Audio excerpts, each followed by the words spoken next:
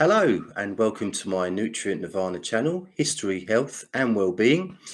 Today is a show with a difference. Today I'm going to review a book with the author of the book. I'll show you the book here. There we are. One or two of you may recognise that and have read it. So without any further ado, here he comes. Ralph Ellis, welcome back to the channel. How are you? Thanks very much, Paul. Yeah, good to be back with you again. It's been a while. I've been away. Yes. But yeah. How was the tour? How was, because you've been on the Megalithomania tour of Turkey and Egypt this year, which yes, I went on two. I went on Ancient Origins and then straight on to Megalithomania. So I did two tours back to back as guest speaker. Wow. So we did all of Anatolia, looking at Göbekli Tepe, Edessa, places of that nature. All of the ancient sites in eastern Turkey, modern Turkey, Anatolia. And then I went down to Greece and did Athens mainly, and then went down to Egypt and we did the Megalithomania tour of Egypt, which did the pyramids, then went down to Luxor, up the Nile, and then back up to Giza again. So that was, wow. It was quite a lot of work, actually. It's quite tiring. A lot of early mornings, a lot of traveling, non-stop. Every day is doing something. There's no rest days. So we did see an awful lot, and quite a lot of talks as well. So I was giving talks most days. It was a bit difficult on the Anatolia tour because we didn't have enough time in the evening. So I was giving impromptu talks on the bus. So while the bus was en route, I was at the front giving 3-hour talks from memory, because of course you can't really have any notes. So that was interesting. So yeah, it was brilliant, hard work, but very rewarding. So, and I think everybody enjoyed it as well. Brilliant. Look forward to seeing some of the videos when they come out. That should be great. So this book, this was your first book, wasn't it? It was indeed, yes. I believe you wrote this in the mid-90s. Am I right in saying that? Yeah, that's right. Yeah. Yes. It's a fantastic achievement for somebody's first book. It's incredible. I would put it up there with John Michel's New View over Atlantis, Graham Hancock's Fingerprints of the Gods. It's an absolute masterpiece in the genre. So congratulations.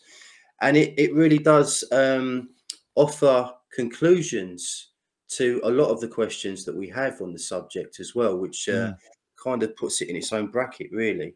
And I have to say, just to promote it slightly, that it's all new material. So it's not reworking material that other people have talked about all the time.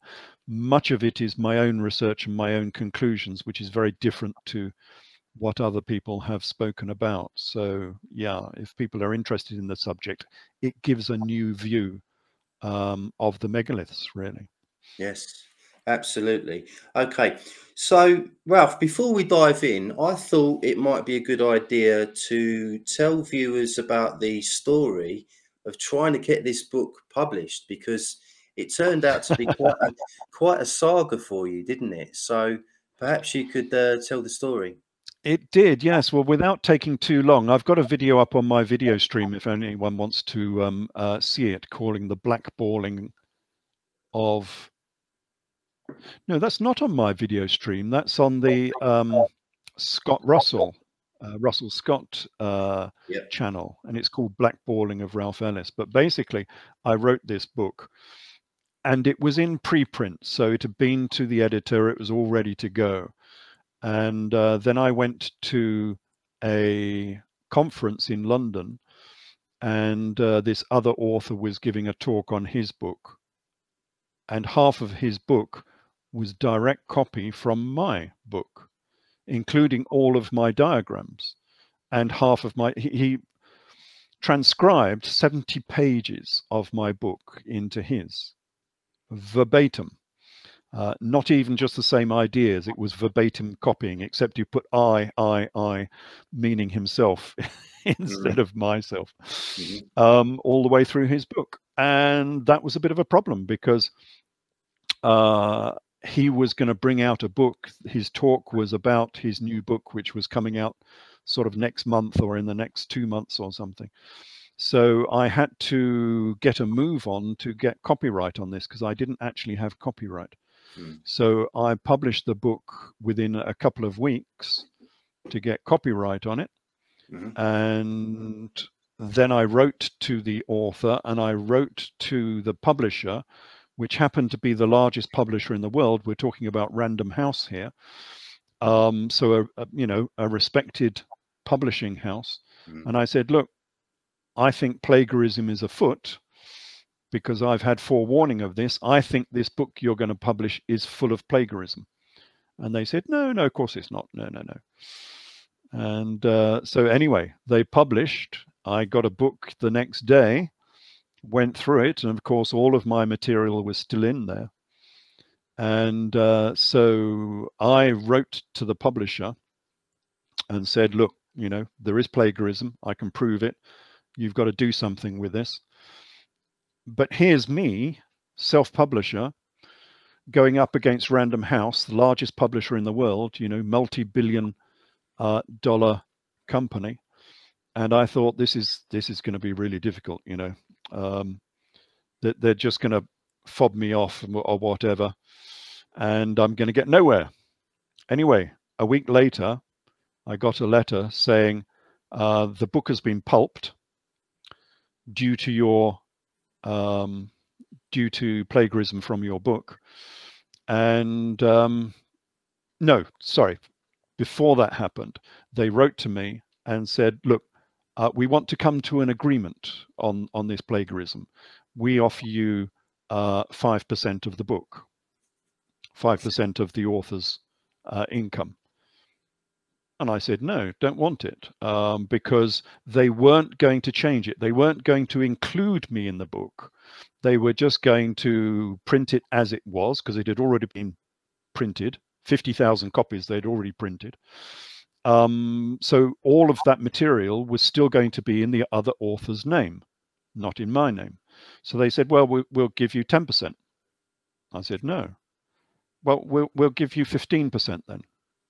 I said, no, you're going to have to rewrite it. I don't mind you having that material, but you're going to have to rewrite it to say that those sections, those chapters are my chapters. And they said, well, no, we'll give you 25%. I said, no, go away. And so eventually they wrote and said that the book had been pulped. So they'd actually got rid of it. What I didn't know at the time, while all this was going on, was there were another 11 authors who had also accused it of plagiarism. Wow. So, I mean, this was the worst book in the world. It really was. It borrowed material from all of these other authors. And all of these other authors had sort of got together and were trying to stop this book being published. But what they didn't realize, because they were all suddenly glad that the book had been pulped, what they didn't realize was it was only my book that made it be pulped. Because it was only my work that had been taken verbatim. Plagiarism is a funny thing. You cannot stop someone having the same ideas.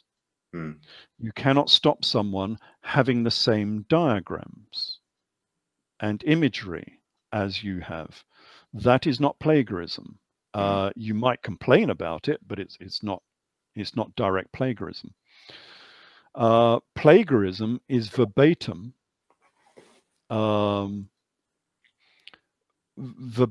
copying from someone's book or someone's song or something of that nature, or verbatim copying of someone's picture. So if someone uses your actual picture and doesn't redraw it, that is obviously plagiarism.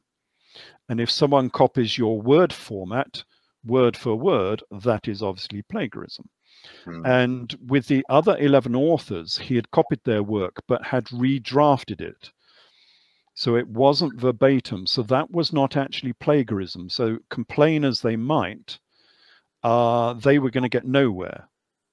That is why the publisher, Random House, was only negotiating with myself, not with the other 11 authors. Because my plagiarism was verbatim. He had just been so lazy, he had cut and pasted whole chapters into his book. And so that was a problem for the publisher. That was real plagiarism.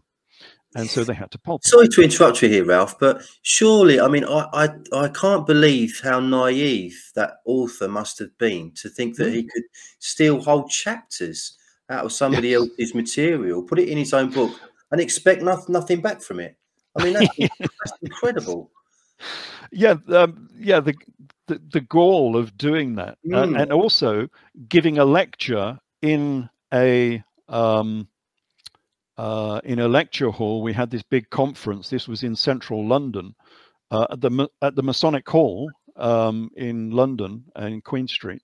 And so he's giving a lecture of this book, which was all my material, while I was sitting in the back of that conference watching him give my book as his talk, and still expecting to get away with it, you know, with all his supporters at the front of the room. And there's me going, I recognize that particular diagram.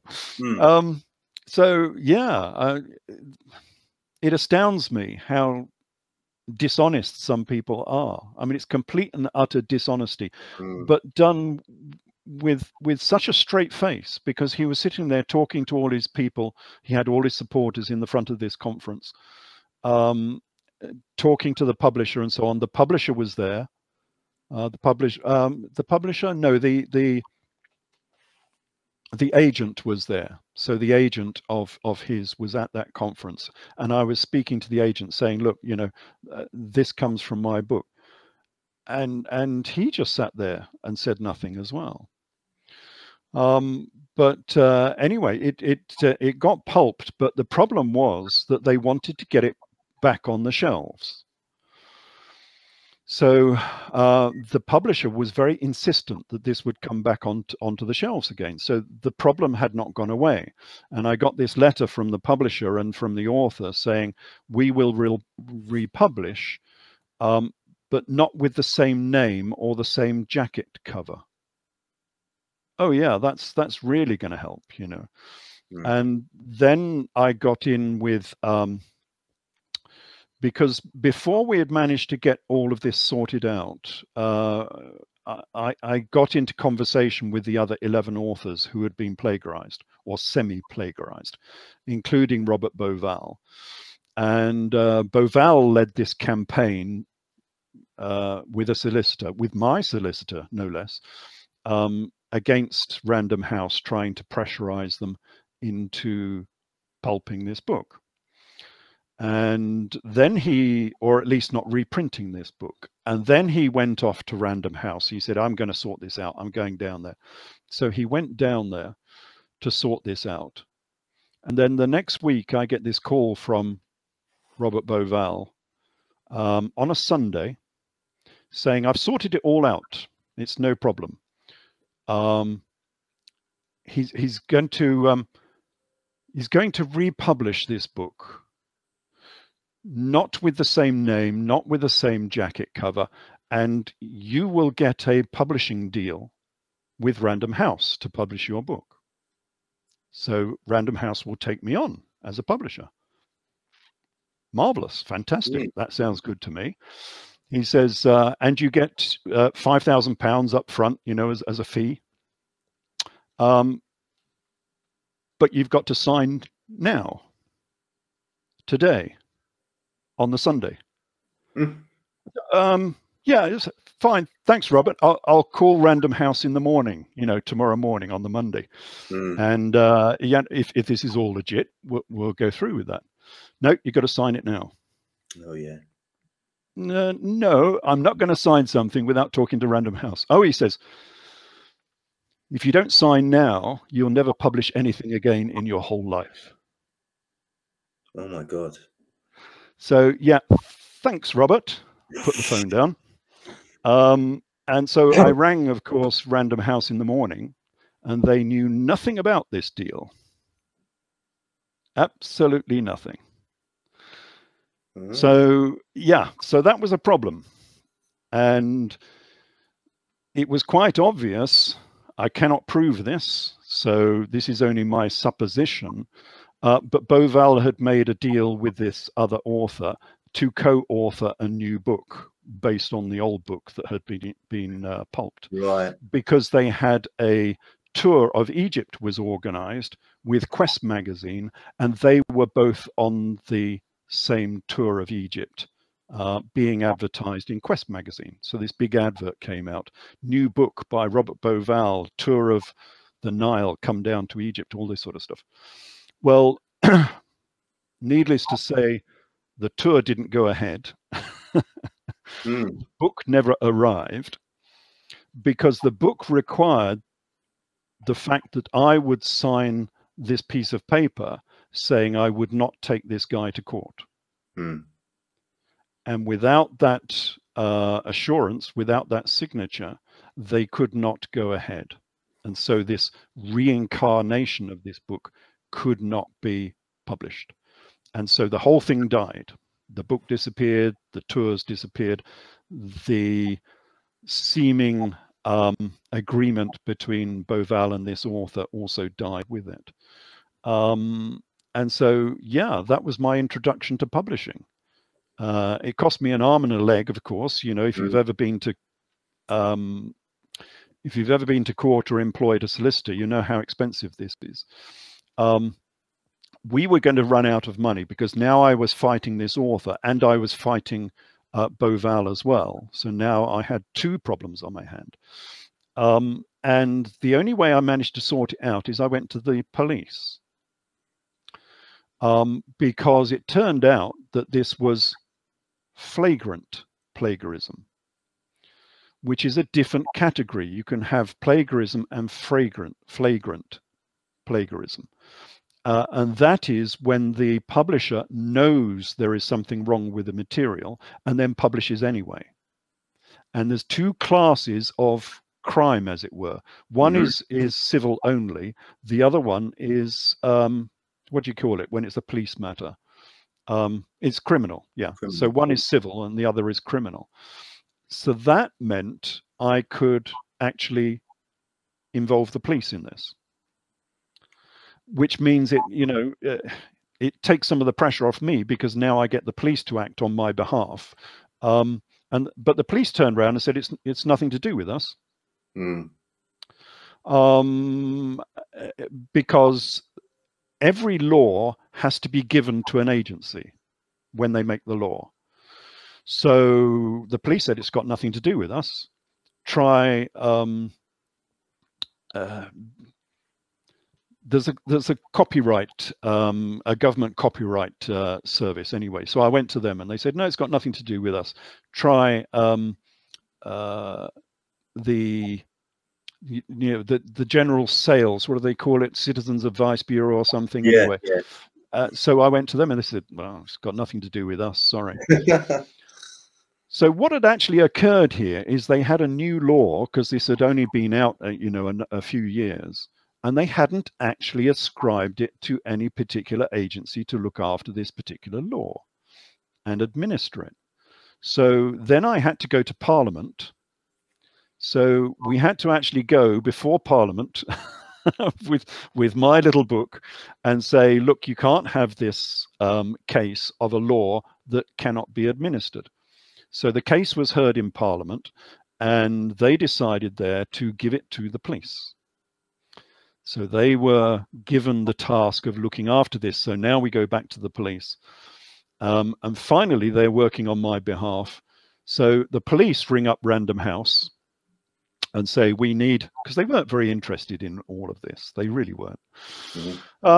Look, you know, can you give us all the details about this book, you know, copies of it and all of the correspondence and all that sort of stuff. And apparently, according to the detective, Random House said Foxtrot Oscar.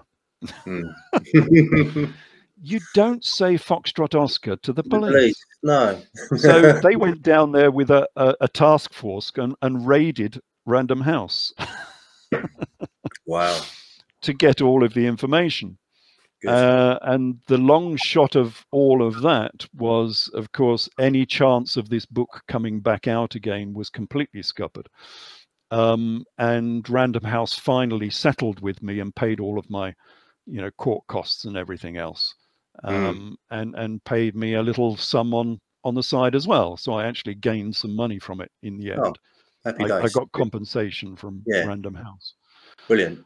So yeah, that was my introduction to the world of publishing. Thank goodness it didn't put you off and you kept going, because we're what? Yeah, it rather did. It makes you rather suspicious, I suppose, of anyone that's interested in your work. Ralph, can I just ask you, are we talking about an established author that did this, or was it somebody? No. This was the strange thing about this. Everything about this was strange. I mean, this was in the run-up in the 90s when there was great interest in Giza and the esoteric, and this was a hot topic, hence all of the magazines and the tours. It really was big in the 1990s. And this completely unknown author, who had never written a book in his life, went to Random House and got a £150,000 advance on a book that hadn't been written yet. Bearing in mind that my book was fully written and I was trying to tout my book around the publishing houses and being refused by everybody. And he got an advance on a book that hadn't even been written. So the book he wrote, he was now under pressure to write a book because he had this big advance. And so what he was doing was borrowing material from every book that was published or even not published, as mine wasn't at that time. And that was his way of filling in the material for this book that he required. And then he had the ignominy of being one of the only publishers to have the book entirely pulped. So Random House lost a lot of money on this because they'd actually printed 50,000 books. You can imagine how much that costs. So anyway, he disappears into the sunset until the Gulf War. And then we're reading, reviews of books after the Gulf War. And there was this SAS officer who had been in the first Gulf War and written this gung-ho book about his adventures in the Gulf War, and it was really a rip-roaring book. And 2 days after it was published, it was pulped among lots of complaints that the guy had never been to Iraq in his life before, and he was not a member of the SAS. So it was a complete and utter fiction. And guess who the author was? Go on. It was the same author. Same guy, yeah, same guy. It was the same guy who had plagiarized my book. He had made this fictitious, and again had sold it to a big publishing house who had taken it on and published it without actually checking if this guy had ever been in the army before. I don't know. That sounds extremely suspicious to me. A guy that's basically a nobody in book circles gets 150 grand advance on his first book, and then does something very similar with a Gulf War book. I mean, that's very odd. Yeah, can you imagine the sort of character you must be to live a complete fantasy life and sell that fantasy life to a publishing house on the expectation that you're going to get away with it? And well, yeah, but I'm also surprised at the naivety of the publishers. And as you said, we're talking about Random House, the biggest publishing company in the world. I mean, that's pretty naive behavior on their part, I would have said. Absolutely. They did no checking whatsoever to make sure that this guy was actually writing the material. And then they did nothing when they were warned by myself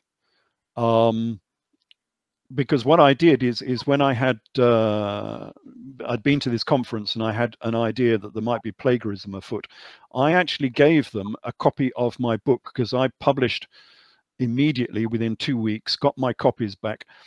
I highlighted all of the sections in my book that I thought were going to be taken, sent the copy to Random House and said, look, this is my material. This is my copyright.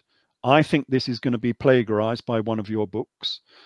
Please check. Please do something about it. And of course, they wrote back and said, no, there's no problem at all. So they were being completely dishonest as well about this, and thinking that they could get away with it, presumably because they were, you know, a mighty publishing house and I was sort of nothing. But luckily, they were so stupid about the way they went about this that no, they couldn't get away with it. So they were scuppered, and yeah, they lost a lot of money. I presume they lost the advance as well. I don't know what happens to advances when the book gets pulped, but there you go. Well, what an explosive way to start your writing career. I mean, what a story that is. Incredible stuff. Okay, well, let's get started then. So I think I'm right in saying that you've initially investigated, or your initial research into this book was at Giza, am I right, or was it Dashur? No, the original, I suppose, was some of the work I'd done at Stonehenge and Avebury. Okay. That alerted me to what was, you know, the possibilities within these megaliths, that they might be technical drawings, that they might contain not just mathematical information, but maybe cartographical information, that they might be something to do with maps. So that's how I started it with all of my Avebury and Stonehenge business, which I think we've talked about in the in various what was it called? videos. Yeah. Yeah, you've had problems with that. It was called Dating the Megaliths or something. That's right. It climbed very steeply up to about 565 views in the matter of about 3 or 4 days, and then it hasn't, you know, increased since then, which I find very, very strange, considering that most of our videos together have accrued about 2,000 to 3,000 views. Yes. That one just suddenly stopped at about 565 and hasn't increased since. So I think you ought to get in touch with them, and I mean, they're not very good at communicating, but you know, write to YouTube and say what's happened to this video, because it's very odd that suddenly nobody's looking at it. Yeah, will do. I will do that, because I've advertised it on my Facebook site, and lots of people have said, you know, thanks for the information, I'll take a look at it. Yeah, it's very peculiar. Okay, so I seem to remember at the start of the book, it kind of starts with you flying over Stonehenge and making quite a discovery. It was a great start to the book. I really enjoyed the first chapter. So could you elaborate on that at all? Yeah, I was I hired a light aircraft and I flew over Stonehenge, and I then flew over Avebury, which is just south of Stonehenge, and at that point I sort of made an instant discovery, which anyone who's flown over this region might have noticed. So if I can do a bit of a share screen. There we are. Okay, so here we have a image of Stonehenge. This is obviously not not from an aircraft, it's just an image of Stonehenge, because it's very difficult nowadays to get an image without loads and loads of tourists on it. So this one is from a one of these picture houses. You can buy the pictures because they can get images without people on. But on my flight across the region, I went over the top of Avebury, and this is my image from Avebury, taken with my own fair hands. Well, fair hand, because the other hand was flying the aircraft. And it happened to be evening. You can see the sun is in the west. We're south of the Avebury henge. And the sun is picking out the henge very nicely with all of these shadows. And I'm at the end of like an axis of this henge, and it also has like an equator across the middle. And immediately it struck me that I had an idea what this could be trying to tell us, because it looks awfully like a world. So as we said in the previous video about the henges, what I think it was trying to tell us. So I'm just going to increase the size of my cursor so I can point out things. My computer is being very slow, so if I increase size of cursor, okay. So now you can probably see my cursor a little bit better. Avebury is leaning to the left of due north by about the same amount as the Earth leans to the left, as it were, to the left in its angle of obliquity. They're both about 22.5 degrees. The Earth is currently 20. I'm trying to remember what it is actually. I think it's 21.4.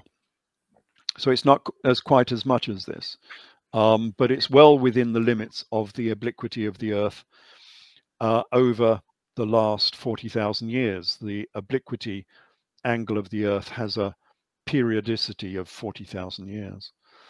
And that angle is well within the limits of the obliquity of the Earth. And it just struck me that they could be drawing, if you open your mind to all of the possibilities, because this is rather esoteric, of course, you're having to say that, you know, ancient man had the ability to understand the form and shape of the Earth, but not only that, but to measure it and draw Avebury at a specific location with specific latitudes and longitudes on it, because these small rings in the middle are longitude markers. We'll see that in a minute. But if you can understand the possibilities, then they could have been drawing an image of the Earth on the plains of Wiltshire. And that was the basis of the book, Thoth, Architect of the Universe, that all of these megaliths, or most of them, appear to be sort of not only astronomical temples, but also temples dedicated to the form and shape of the Earth. They were giving terrestrial maps, and this is a map of the Earth. And the interesting thing, which we didn't really go through in the last talk, was this circle in the north had a little thing in the middle, a cove in the middle, that looked awfully like Stonehenge. And the latitude markers denoted by this circle were the latitude of Stonehenge. So it might be marking particular items, pieces of topography on the surface of the Earth. And then the second one was this one, which has 29 stones around the circumference.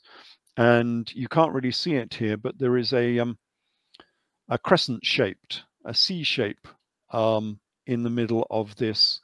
It's described as a horseshoe, isn't it, Ralph? Sorry, say again? It's described as a horseshoe, isn't it? Yeah, yes.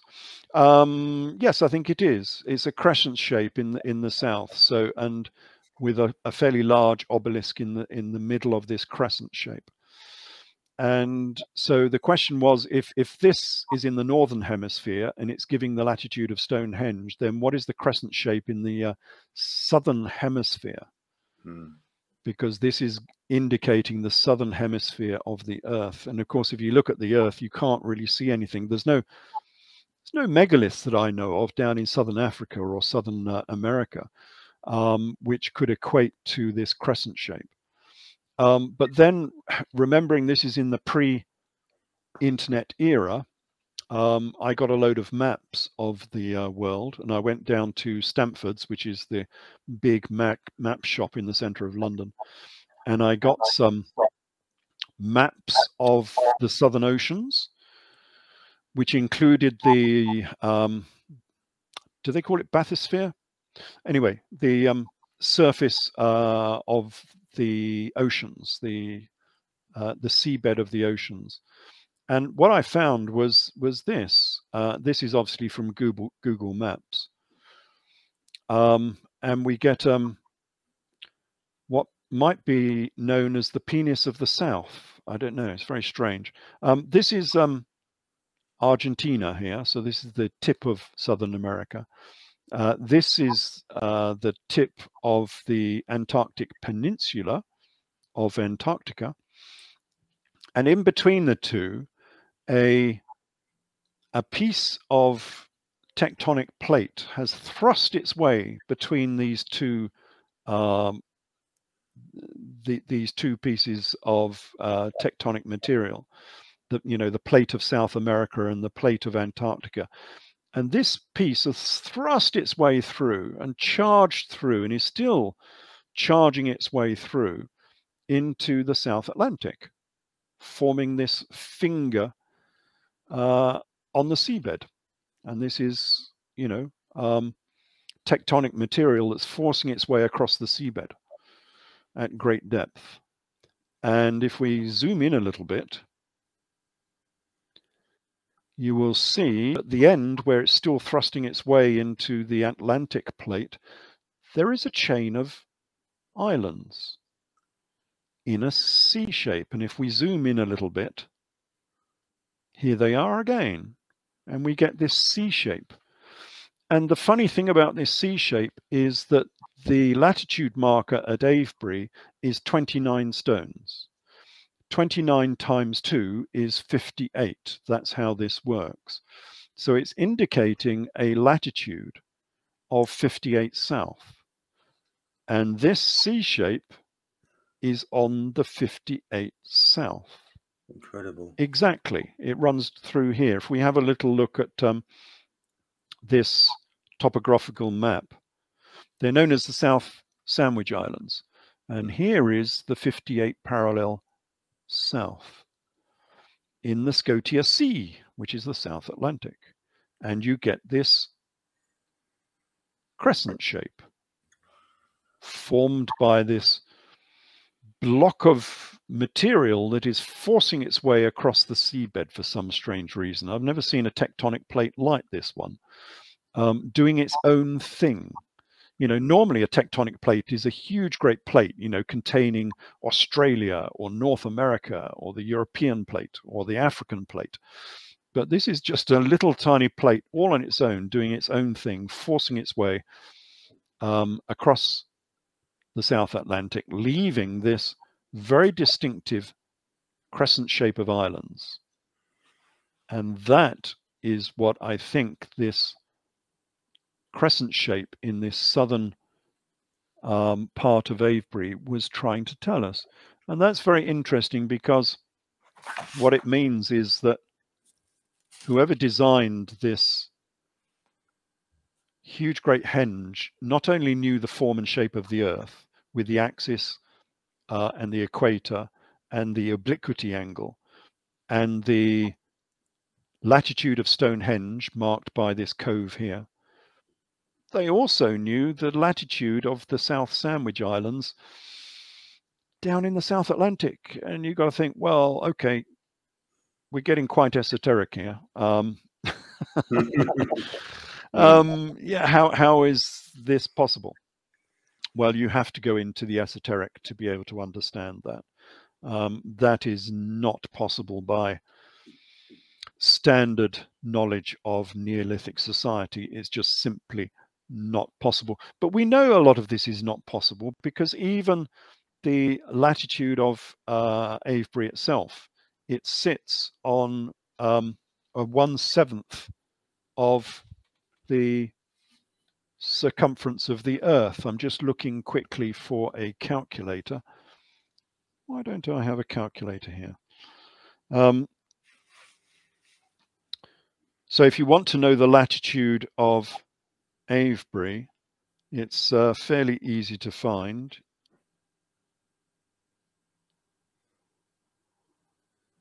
I'm just trying to find a calculator. Have you got a calculator handy there? I might have. Hold on 1 second.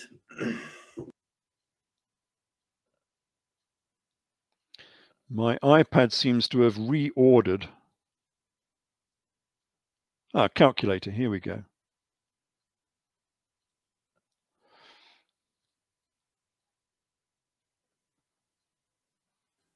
Sorry, Ralph, did you find one? Yeah, I have. Yeah, it keeps asking me stupid questions. Do you know how to use this calculator? Yes, I do. Just give it to me. And now it's trying to give me adverts. So I don't know. So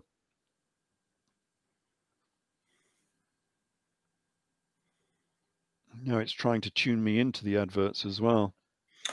What is it? Okay, so 360 divided by 7 equals 51.42857 if you want to go to like 5 decimal places. 51.4286, call it.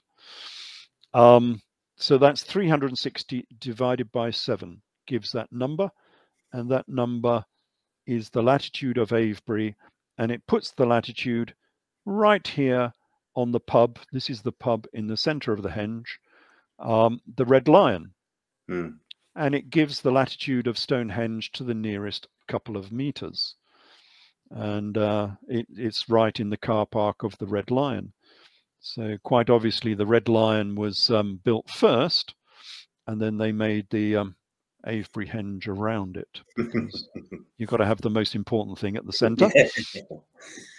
So anyway, it's just an illustration that there's some strange things going on with Avebury, because it sits on exactly 1/7 of the diameter of the Earth, which is a bit of a coincidence.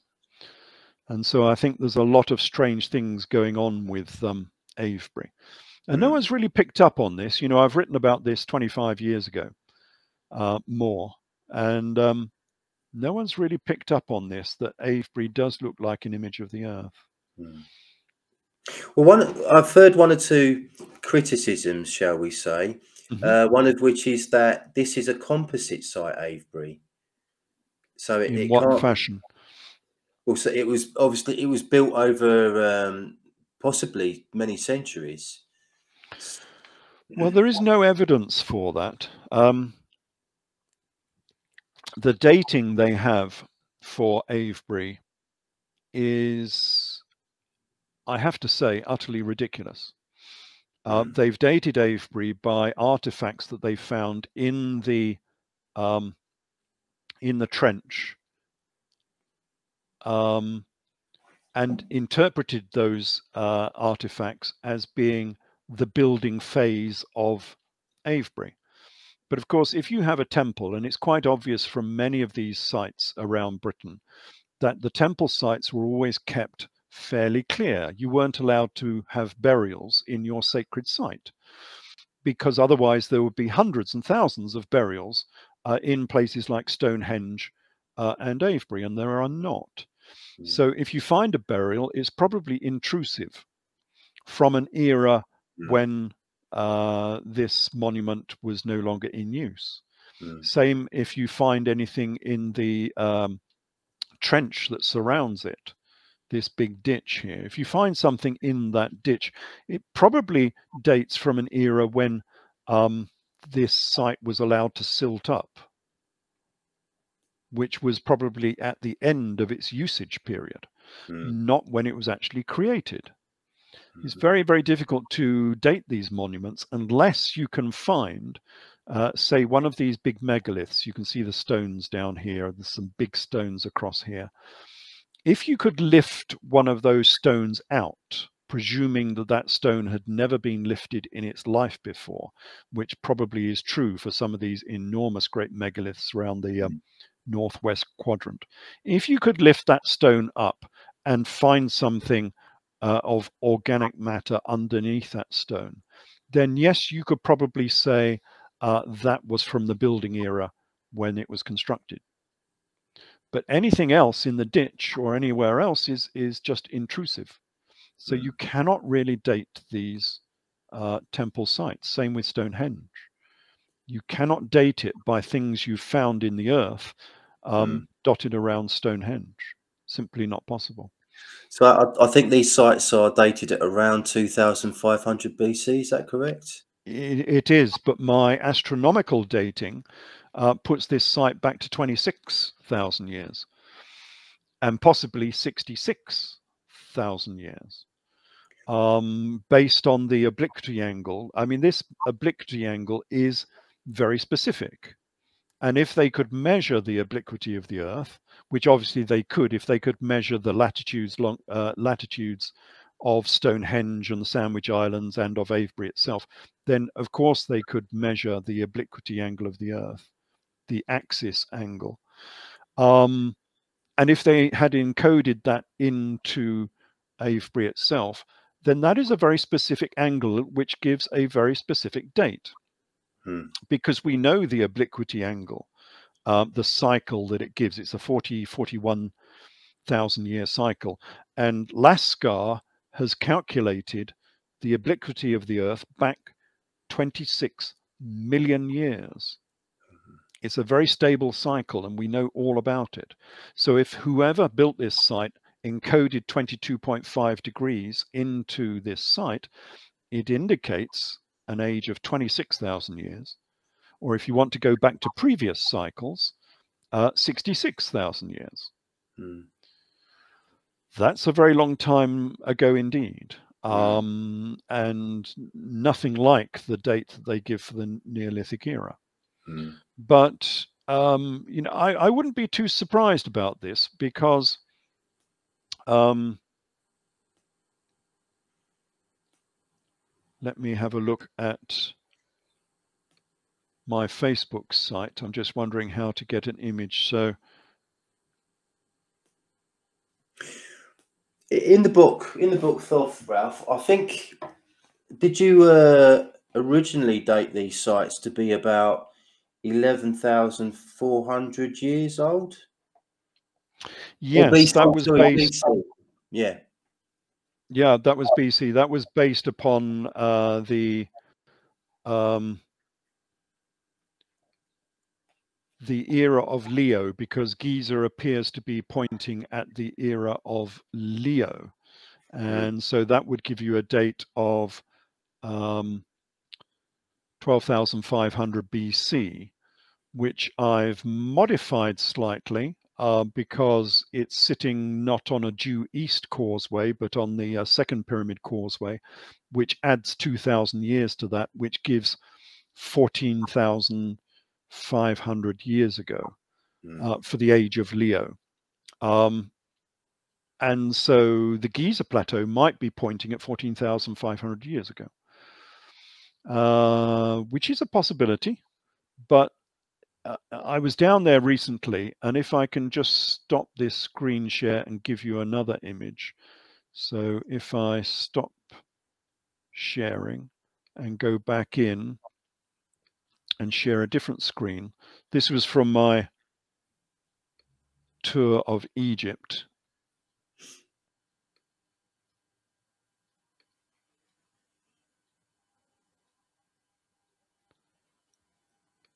Now, is that giving an image of stones? Yes, that's the foot of one of the pyramids in Giza. Yeah. So this is a posting I put up on my Facebook site recently because we were down at Giza. This is the second.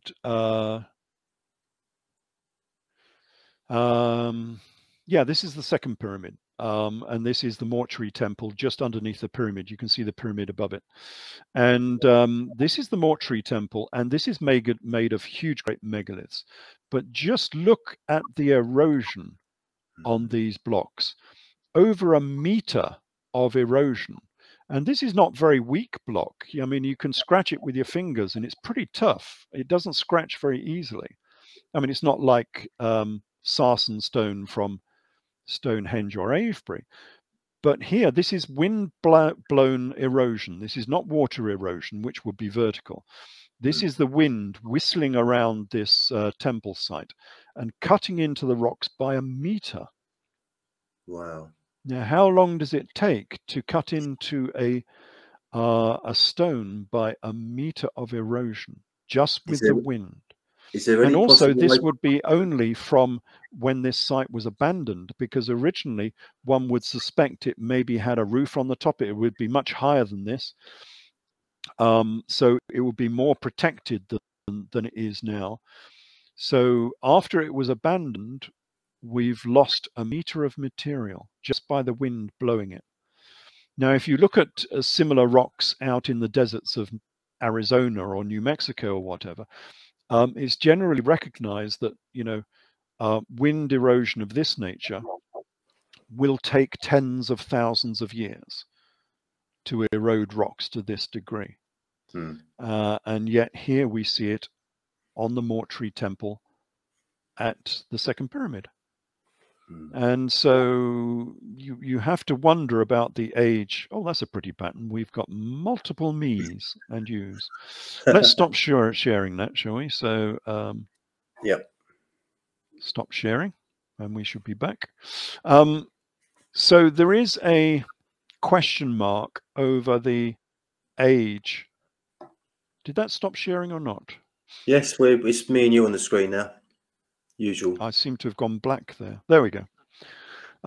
There seems to be a big question mark over the age of some of these megaliths. Yep.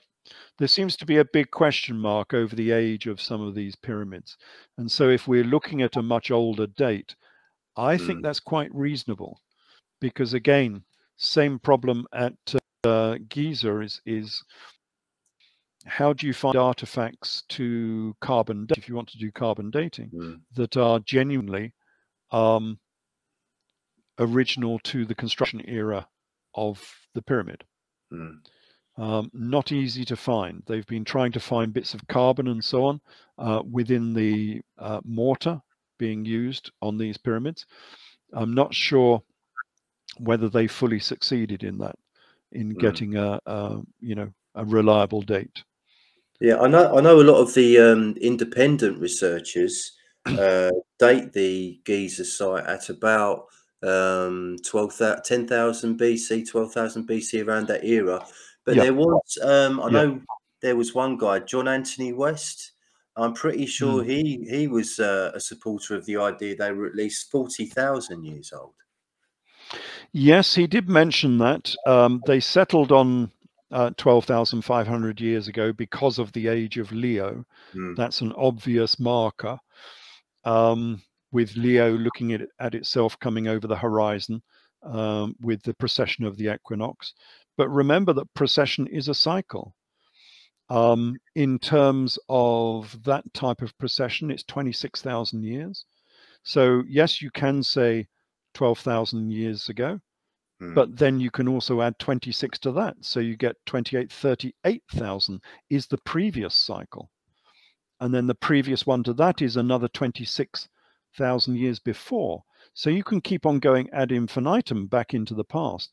That's why I have this secondary date of 66,000 years ago, because that's when the obliquity cycle and the precessional cycle match up, is 66,000 years ago. That's the only way I can get the same date for Avebury and Stonehenge as well as Giza, because one is dated with obliquity and the other is dated with precession. So that's how I come out with 66,000 years ago. I mean, this is all very speculative, but, you know, some of the erosion patterns we're looking at, some of these megaliths, does look as though it comes from a much earlier era. Yeah, it's just very difficult to prove that, especially in the face of academia that doesn't want to go beyond 2,500. 4,500 years ago. So it has to remain speculative at present because there is no absolute proof. But there is quite a lot of evidence that sort of backs it up. So it's not whistling into the wind. There's quite a lot of evidence. Okay, so as we're on the Giza pyramids now, you say in your book that the Great Pyramid of Giza is very significant with the mathematical constant pi. Yes. Yes. Was that from your own research, or was that established already? Because it's, from what I can tell, it's never talked about by anyone else. No, it's not really talked about, which I find very strange. Now, lots of people have mentioned pi. Mm. None of them have explored it to the extent that I have. So I've taken this many steps further. But if you go into sort of academia, if you look at The Complete Pyramids by Lerner, which is a very good book, I have to say, if you want to know all of the dimensions and history, the established history of the pyramids, is the best book out there. It's called The Complete Pyramids. But he gives all the data and then never mentions pi, even though the dimensions of the Great Pyramid are the equivalent of pi to like the nearest 10 centimeters. You know, we're talking not just approximate, we're talking very exact. So what are we talking about? Well, if I share screen again and come to here. So the dimensions, and again, one of the things I hate about pretty much all of the other books, including some of the esoteric books, is they will mention Giza in terms of meters or feet, which is ridiculous because that's not the units of measure that the designer used. The designer used royal cubits, what I call the Thoth cubit, and that's a very specific length. We know that because the the king's chamber in the Great Pyramid is exactly 20 by 10 of these units. So we know pretty precisely the length of this cubit. And if you measure the Great Pyramid using cubits, we get 440 across the base and 280 high, which happens to be half of pi. So if we get twice the base length, that is pi. And if we go all the way around the base of the pyramid, it's 2 pi. And 2 pi r, of course, is the formula for a circle. So it's not just based on pi, it's based on the formula for a circle. So the Great Pyramid is a circle, figuratively speaking, symbolically speaking. It's a circle. It's a circle with a square base. So it's a circle squared. You've probably heard the phrase. This is where it comes from. It comes from the Great Pyramid. And so it's a very specific multiple of pi. So on the left here, we have a little tiny pyramid, which is based on pi. It's 7 units high because they're using the fractional equivalent, which is 22/7. You've got to, that's not exact pi, but you've got to use a fractional equivalent. Otherwise, you cannot get whole numbers for the base and the height of the pyramid. So you have to use a fraction. And the fraction they've used is 22/7. And that is the height of this miniature pyramid. It's 7 high and it's 11 across the base, or half of pi. But if you multiply that by 40, you get the dimensions of the Great Pyramid, which is 440 and 280. So you just multiply by 40 and you get the dimensions of the Great Pyramid. It's a 40 times multiple of pi. And that's why 40 became so important within biblical texts. So, you know, many people in the biblical stories were, their reign length was 40, or their age was 40, or they were 40 nights or days in the wilderness, all of this sort of stuff. It was a sign of initiation that you understood the metrology of the Great Pyramid. And this explains why the Israelites were 40 years in the desert, in the Sinai desert, trying to get to Israel. I mean, it makes no sense in the real world. You would die if you were 40 years in the Sinai Peninsula.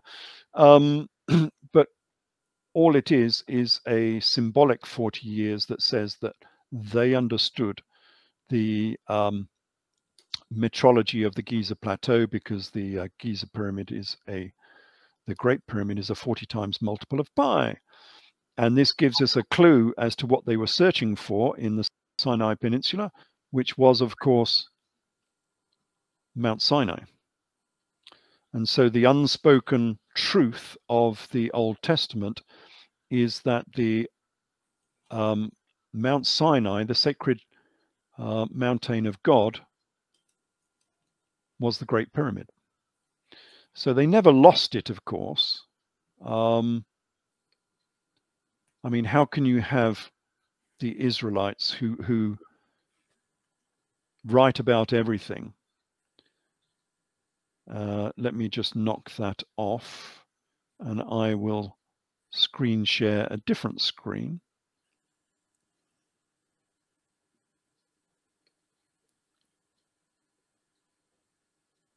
By the way, Ralph, what does Sinai mean? Thorny. Thorny. Yeah, to be sharp. Which it probably is, because, I mean, it conforms to everything. So you should get a different image up there now. Yep. This is the second pyramid, of course. This was from my recent tour of the region. Let me just make it a little bit bigger for you. This is the second pyramid. So there is a mystery with the Old Testament, in that, you know, people like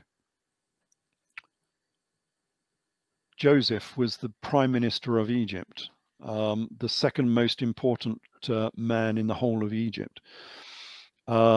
He was resident in Heliopolis. He was probably a high priest of Heliopolis. And yet nowhere in the Old Testament do they mention the Giza pyramids. I mean, this thing was down the road from Heliopolis. And they never went to the Giza pyramids, you know, for a cup of tea or whatever. That's just impossible. And the thing is, I think they did go to the Giza pyramids, and they mention them quite often in the Old Testament. But they call these pyramids Mount Hor, Mount Horeb, and Mount Sinai. And if you look at the descriptions for Mount Sinai, they equate very well with the Great Pyramid. So the Great Pyramid is the largest mountain in the region, which it is. It's on the edge of a desert. It's very sharp and difficult to climb. It had a cave inside it, which it does, which was always open. And it was a mountain of God. Yes, of course it was. And at the bottom of Mount Sinai, there is a black pavement, a black or dark blue pavement that looked like the night sky. And of course, if you go to the base of this pyramid, the second pyramid, you can't quite see it here, but you'll see the black basalt pavement, which was perfectly smooth when it was made. And so the description, oh, sorry, it's not of at the base of this one, it's the base of the Great Pyramid. So the description of these pyramids are identical to the descriptions of Mount Sinai, in which case they did not lose the location of their sacred mountain. They always knew where it was, but it was just too controversial to actually mention. And so they forever and a day ever since, they've been looking at, you know, the Sinai Peninsula for some sort of craggy mountain that might be the famous mountain of God, when the actual mountain of God was this huge, great man-made structure lying on the Giza Plateau, which was the greatest marvel of the ancient world. of course, if anything was going to be sacred, that was going to be sacred. And that is the sacred mountain of the Israelites, which was the Great Pyramid. So there's another revelation for you. Brilliant, yeah. So if the Great Pyramid represents a circle squared, what does the second pyramid represent? Oh, that's a 3-4-5 pyramid. So we go on to Pythagoras here, which confirms again that all of these pyramids were mathematical. So Great Pyramid is pi, formula for a circle. The second pyramid is a Pythagorean 3-4-5 triangle. Now, the Pythagorean triangles are very specific. They're the only triangles that have whole numbers for all sides. There's only a very few of them. So you really need to know the formula before you can declare anything to be Pythagorean. And that's fairly tricky. I mean, we tend to think that this was invented by Pythagoras, but of course the designer of these pyramids obviously understood the Pythagorean theorem. And lots of people have said, you know, hold on a minute, that was just by accident. You know, 3-4-5, well, anyone could do that sort of by accident. Well, I don't think that's true, because if we go down to Dashur again, so if we do a quick screen share and hop off down to Dashur, this is the Red Pyramid, and the Red Pyramid happens to be a 20-21-29 Pythagorean triangle. Now that's a much more difficult one. 3-4-5, I suppose you might say you derived that by accident. But a 20-21-29 Pythagorean, that is much more difficult to actually arrive at by accident, especially as the sides of the pyramid conform exactly to 20, 21, 29.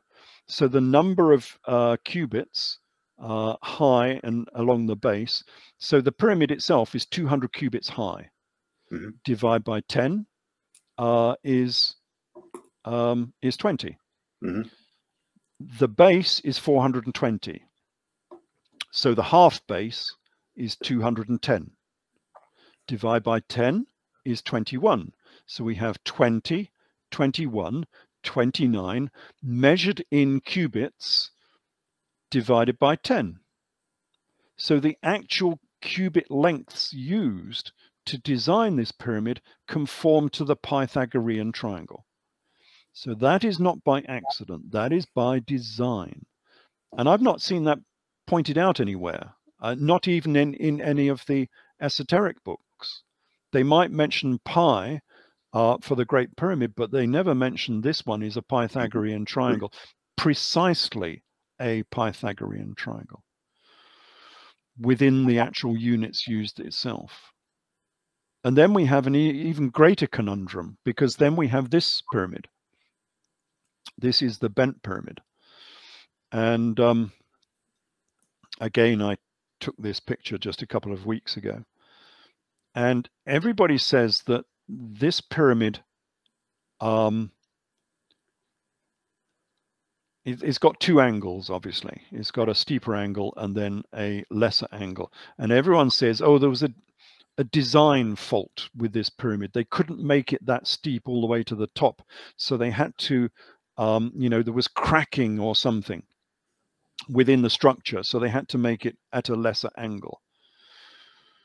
No, they didn't. And again, you will not find this in any other book apart from my Thoth book and the follow-on from that, which was K2 Quest of the Gods. The thing that everybody missed is that the angle, this lesser angle here, is exactly the same as for the Red Pyramid next door. They've used the same angle. And not only have they used the same angle, but there is a specific ratio between the two. And so if you get the cubit lengths of this upper part of this pyramid, and you divide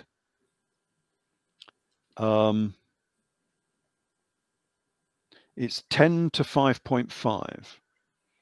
So if you get the lengths of the red pyramid, divide by 10 and multiply by 5.5, you arrive at the size of this little pyramid that's sitting on top of the bent pyramid. Wow. And the cubit lengths, when you measure this in rods, so the rod is 5.5 yards, the same as the imperial rod is 5.5. Sorry, the imperial rod is 5.5 yards, and the Egyptian rod was 5.5 cubits. If you measure this in rods, it again equates to 20, 21, 29. It's the same Pythagorean triangle. And what it means is this is a miniature copy of the red pyramid that has been dropped on to the top of the bent pyramid in a scale ratio of 10 to 5.5. 5.5 being the rod length, the Egyptian rod length. So this was designed in, this has nothing to do with a change in angle because of structural problems or, you know, bad design or whatever. This is purposefully done, that we have a little tiny copy of the red pyramid being stuck on the top of the bent pyramid. It shows you that this entire megalithic scheme of Giza and Dashur together was all part of one grand design by, you know, from the boards of the same designer.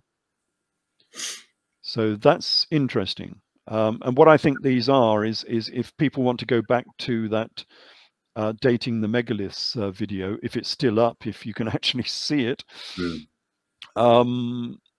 what I think these pyramids are is these mark the celestial pole and the ecliptic pole,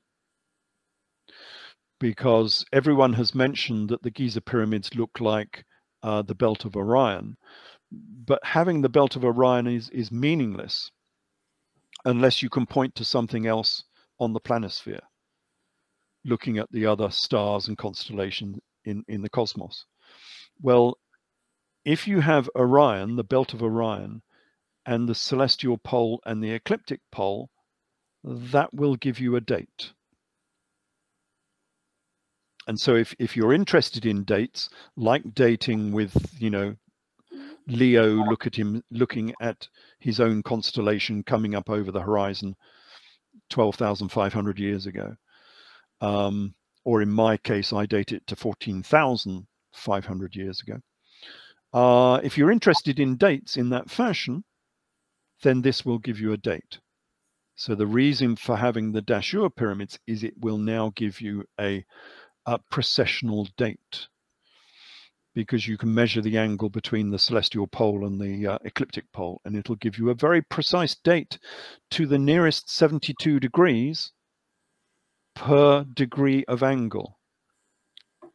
Sorry, did I say that wrong? I said that wrong. To the nearest 72 years per degree of angle.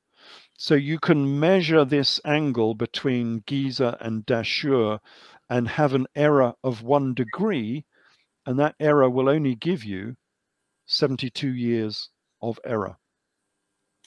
So you can date this pretty accurately to the nearest plus or minus 50 years. You can date this precessional date. And the date comes out at 14,500 years ago. Exactly the same as the date for the Sphinx looking at Leo coming over the horizon when you use the second pyramid causeway as the date. So this gives us a date of 14,500 years ago. Of course, that is only the first precessional cycle. You can go back to the next precessional cycle. And so that will give you a date of 30,000, won't it? 14,500 plus 26 is, no, it'll be 40,000 years ago, won't it? So the next cycle back is 40,000 years ago. And then the next cycle before that is 66,000 years ago. So you can take your pick, really. It depends. Depends how old you think these. Well, judging by that erosion that you showed a few moments ago at the foot of the pyramid, that erosion was significant, wasn't it? It was huge. It was incredible. And these pyramids here have all been repaired. So if you look closely at these cladding stones, because this pyramid still has the cladding stones on it, all of these cladding stones have been repaired. And there are thousands and thousands of repairs all over this pyramid. And of course, we have no record of when these repairs were made. Yusuf, who's a very good guide, Egyptian guide, who gives some of the esoterica of Egypt, unlike the other guides, he was saying, oh, well, they probably made these repairs when the pyramid was built. I don't think that's true. I think that the repairs were only done when the pyramid had suffered significant damage through natural erosion over thousands of years. And then someone came along and repaired it. But of course, that would be a huge job. I mean, this is a vast pyramid. You would have to have scaffolding all the way up this pyramid from bottom to top across the whole pyramid, with teams of masons going around cutting out all of the eroded bits of casing block and putting in repair blocks. And that has happened all over the face of this pyramid. So the age could be much, much older than we think, because someone has actually gone around and repaired it all. Amazing. So the first pyramid, the Great Pyramid, represents a circle squared. The second pyramid represents the Pythagorean triangle principle. Yes. What would the third pyramid represent? The third pyramid I've not deciphered. So there is a conundrum waiting to be explained. One of the problems with the third pyramid is it's two pyramids in one yet again, because it has a limestone top and a granite base, which is indicative of mountains. This is because nobody knows why it has granite at the bottom. So the Great Pyramid is all limestone, Tura limestone, so it's all white. The second pyramid is all white, apart from two layers of granite at the bottom. The third pyramid is 1/3 granite and 2/3 limestone on the top. So why the difference? Why do we get this different pattern?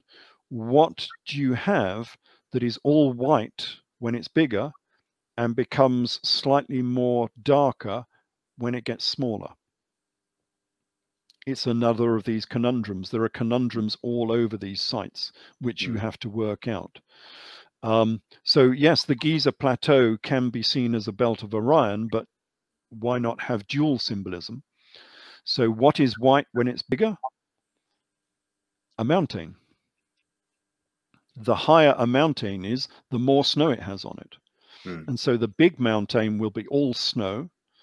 A smaller mountain, slightly further down the mountain range, will have a line of rocks around the bottom of it and snow on the top. And then the little one further down the mountain range will be, you know, 1/3 stone and then 2/3 snow on the top. I think they're indicative and symbolic of mountains as well as stars. And we'll see maybe a reason for this later, that we're looking at a mountain range. And that's why they made them like that. But of course, when you're doing that, talk about symbolism within symbolism, you know, layers of onions and all of that. You can be symbolic of a star, you can be symbolic of a mountain. But now, because you've got two pyramids in one, effectively, you can have two different types of mathematics. So the 3, 4, 5 Pythagorean triangle I gave for the second pyramid only works for the limestone portions. It doesn't work for the granite portions underneath. So if you want to get whole numbers of 3, 4, 5 from the second pyramid, it only happens for the upper limestone portion, not for the entire pyramid. And obviously the same is going to be true of the third pyramid. You're going to get a mathematical calculation for the limestone portions and a different calculation for the entire pyramid itself. And I've not fully worked out what on earth that means. So there's another mathematical conundrum that's still waiting for someone to discover what it means. And I'm sure it's significant if someone can actually discover what it's all about. Because all of the other pyramids are mathematical in some function. Yeah. Brilliant. Okay, so something I've often wondered about the pyramids is, what do the ventilation shafts in the King and Queen's chamber in the Great Pyramid, what do they tell us about the purpose of the Great Pyramid? Well, that is another conundrum again. And again, I'm the only person who has worked this out, because I think I have worked it out and none of them have. So if I go to screen share again,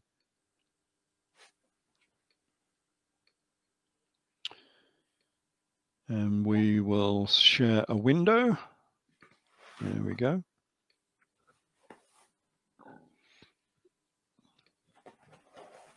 So here we have the internals of the Great Pyramid, and you can see that there are some shafts. I think everybody knows that these shafts are in the Great Pyramid, and these are interesting because these small shafts are very, very difficult to make in terms of designing and in terms of actual construction.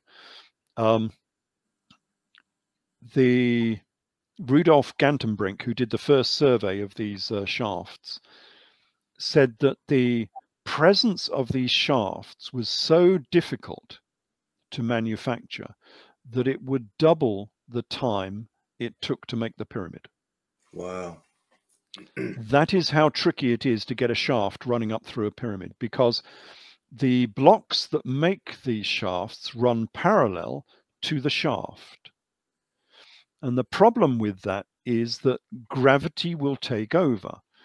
And if you're not careful, your line, your train, it's like having a train with carriages on the back of it on a sloping rail. If you've got a railway line that is sloping down a hill with all of these railway carriages, what's going to happen? Well, the whole train, carriages and all, is going to run off down the hill. And that's exactly what these blocks of stone will do. They will all run off down the hill and they'll all end up in the king's chamber or the queen's chamber. And you'll get a pileup of stones stuck in the bottom of these chambers. It's very tricky. So what you've got to do is you've got to somehow tie in with, he calls them circle blocks or keystone blocks. You've got to tie in these parallel blocks with the rest of the pyramid by using these big circle stones. No, he used a different name. Anyway, a huge stone that ties in these sort of not vertical, upward sloping stones into the rest of the pyramid. So it was a very, very difficult construction to make these little shafts. And there is no reason why these shafts should be there, because they weren't air shafts, because the Queen's chamber were never cut through to the outside and they weren't cut through into the Queen's chamber itself. They're just shafts with no reason. And they are another conundrum. So all the time we're talking about conundrums. We've got little, you might call it a quest. What is a pyramid? And then you start looking at the mathematics and you find that these pyramids are mathematical. Then you find that they might look stars, the belt of Orion. Then you might find that they look like mountains, the different colors. Well, the Queen's chamber shafts were another quest. because they were never cut through into the chamber itself. And so you had to go on a quest, and you had to find them. How do you find them? Well, you know that there are shafts in the king's chamber, so you have to think to yourself, well, maybe there are shafts in the queen's chamber, in which case, if we go along tapping on the wall all the way across, we might hear a different tone. And this was done by a 19th century explorer, who I'll remember his name in a minute. And he went along the Queen's chamber, and he found a different tone when he was tapping it. And so he put in a piece of wire, and the piece of wire went on and on and on. And so he had discovered the shafts in the Queen's chamber. And so he opened them up, and lo and behold, here's a shaft. Someone, you know, the quest, the task was given, and someone rose to the challenge and found these shafts, because you cannot understand what the pyramid is doing unless you have all 4 shafts. You need 4 of them, not just 2. Now, it was proposed by Beauval, and everything he proposed was eventually found to be wrong. So he didn't actually contribute very much to this exercise at all. What can these shafts be used for? Well, one of the possibilities was a star shaft. And so Robert Beauval said these were star shafts. And if we look at this little diagram, he said that they pointed at the belt of Orion and at Sirius. And then the northern shafts pointed at, well, who knows what, because the northern shafts don't point at any star at all. If they wanted to point at the pole star, that would be very easy to do. You would need a shaft angle of 30 degrees, and yet, you know, none of them are 30 degrees. So that's a problem for a start. The northern shafts don't point at any one particular obvious star. And these stars here, pointing at Orion and Sirius, well, it looks all very well on this map, but that's not how it looks in practice, because it's on different dates. So one, I can't remember what dates they are. One might be in November, the other might be in September. So it doesn't happen like it's drawn here at the same time. You have to wait, you know, 3 months for the next star to come along. And of course, if you have these stars go up and down depending on precession, it's just one of the effects of the precession of the equinox. And so they only arrive at a certain angle at a certain date. And that date is about 4,500 years ago. I can't remember the exact date he came out with. But that's a problem, because it conflicts completely with the precessional date of Leo, the Sphinx looking at Leo coming over the horizon, which is 12,500 years ago, or in my calculation, 14,500 years ago. And so there's a completely different date. And so the answer to this was that the Giza Plateau site was designed in 12,500 years ago. And then they waited 8,000 years before bothering to build the pyramid. Yeah, that doesn't strike me as being a very good argument. I don't think that's true whatsoever. And I can prove that's not true whatsoever, because these are not star pointers. So Beauval was completely wrong on this, and I can prove they were not star pointers because they are pi pointers. So if we look at these figures on the right-hand side here, these are the angles for these particular shafts. So King's shaft, Queen's shaft, King's south, Queen's south, Queen's north, King's north. And we get 45 degrees and 39 degrees. And 39, well, 9.5, 39.5 degrees, 32.5 degrees. And these angles are pretty accurate. I mean, laterally, these shafts wind around a little bit. But looking at it in cross-section, as we do here, they are pretty accurate and pretty steady in the angles that they climb up at. And also, these are very specific angles, because if you look here on the pyramid diagram, you will see that despite them all having different angles of elevation, the amount they rise is the same in each case. So each shaft rises 70 cubits. So 70 cubits, 70 cubits, 70 cubits. They all rise by the same amount. And of course, 70 cubits is a quarter of the height of the pyramid. The pyramid is 280 cubits high. And so we've got 4 shafts, each rising 70 cubits. And so if you add them all together, then they give the height of the pyramid, 280 cubits. So it's quite obvious these are not random shafts. They are mathematical shafts because they're directly related to the size of the pyramid themselves, which is a nice check that these are not just simple air shafts, you know, with some sort of practical reason rather than a mathematical reason. These are mathematical shafts.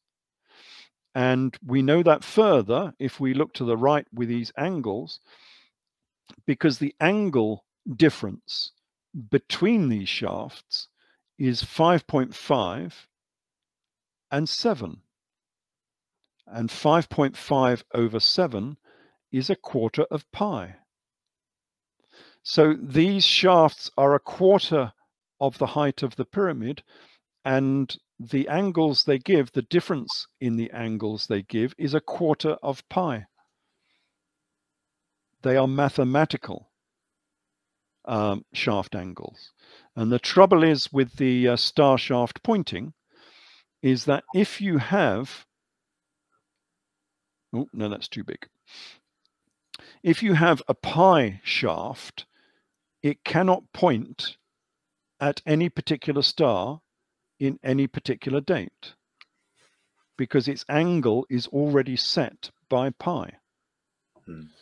And so it cannot point at Orion or Sirius because it's a pi shaft. It's not a star pointing shaft. So the star shaft pointing theory is completely wrong. These are pi shafts inside a pi pyramid. And that gives us a problem, because now we don't know what these shafts are for. Okay, they're mathematical, but there's this is a lot of effort to go to make some sort of mathematical point, you know.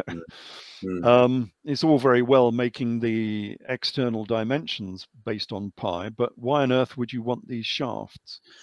Well, I think they play a part in Christopher Dunn's Giza, what's it called, power plant theory. Yes. I'm not too sure how that works.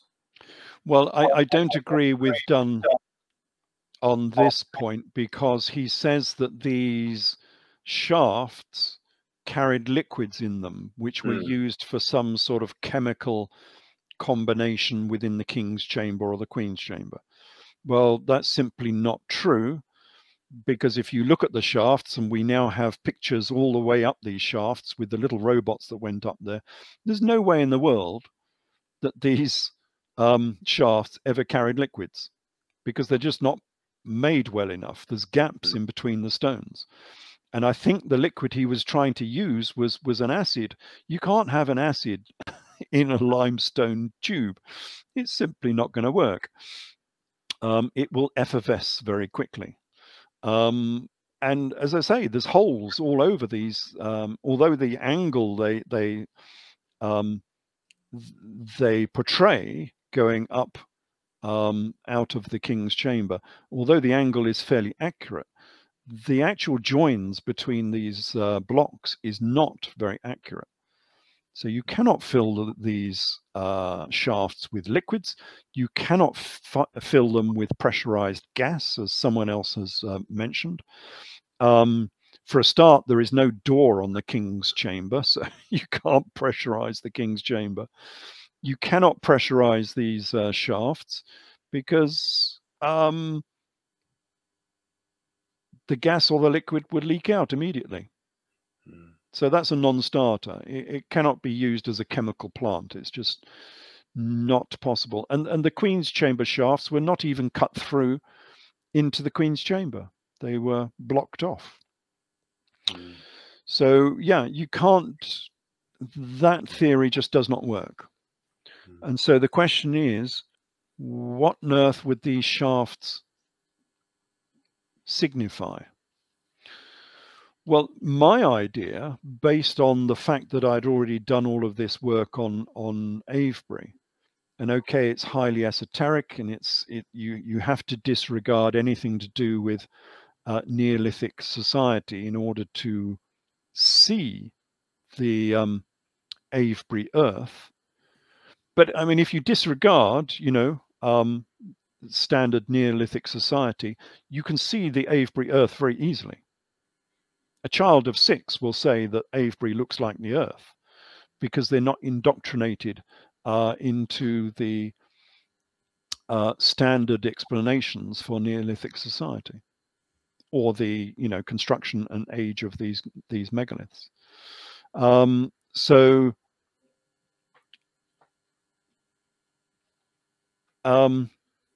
If we sort of open our eyes a little bit to the possibilities, then what on earth could this be portraying? And it took a while for me to see this. I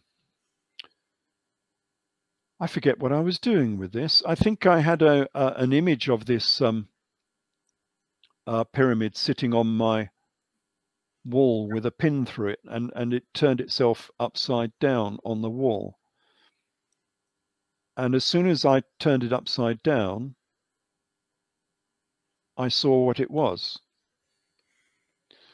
or what it possibly was, because again, this is all very esoteric. All I can do is give you the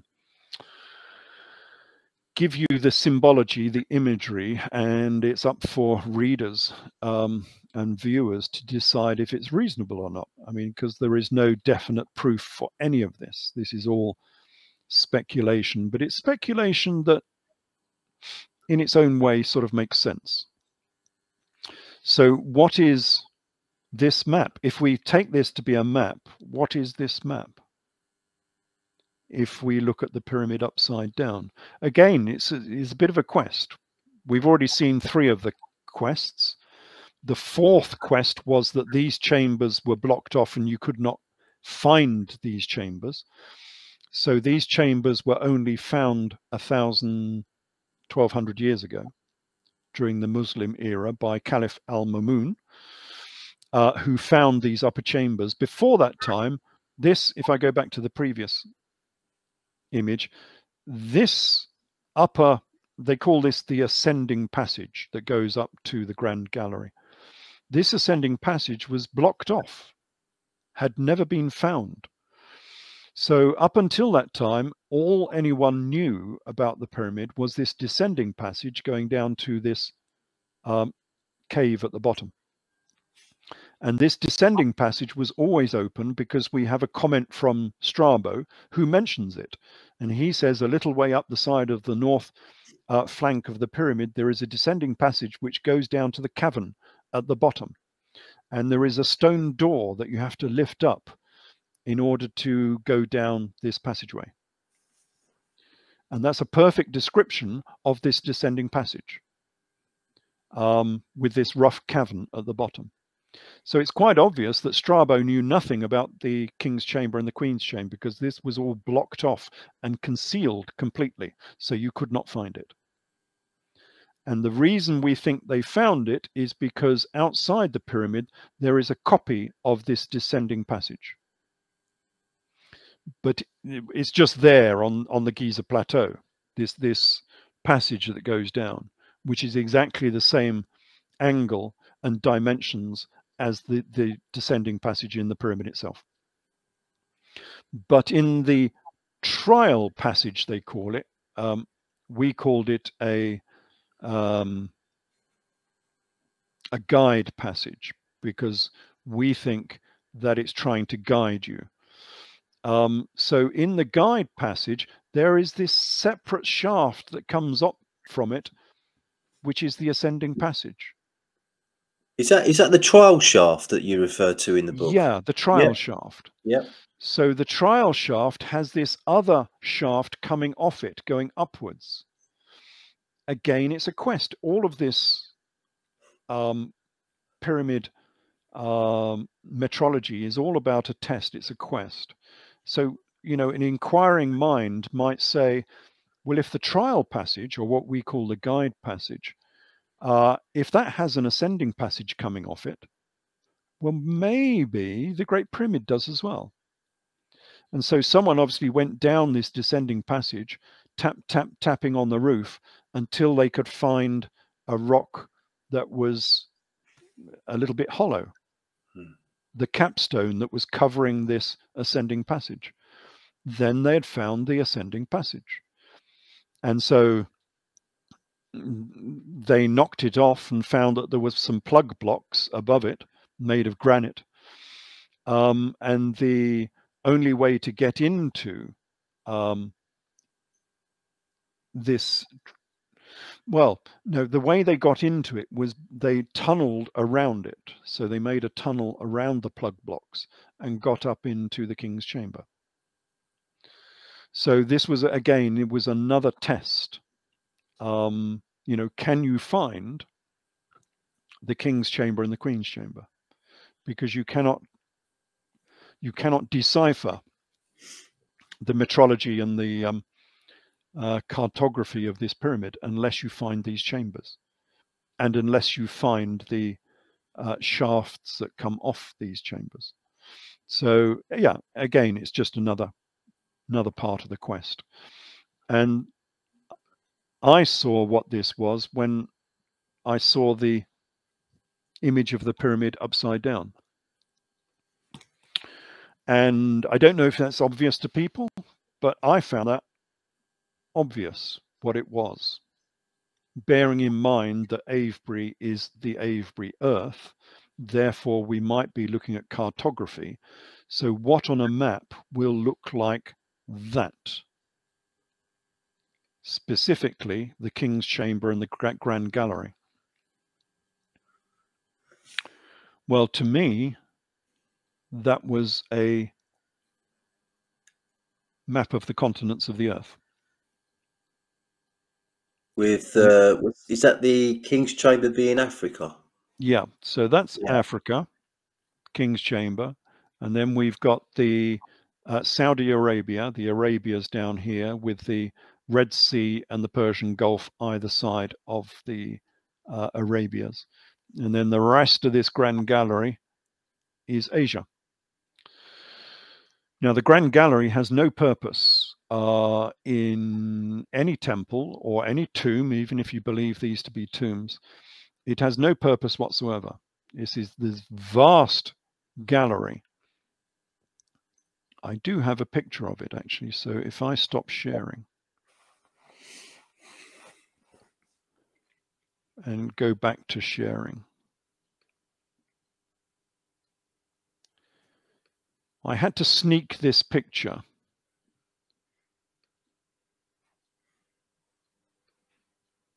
because, would you believe, we went up into the King's Chamber.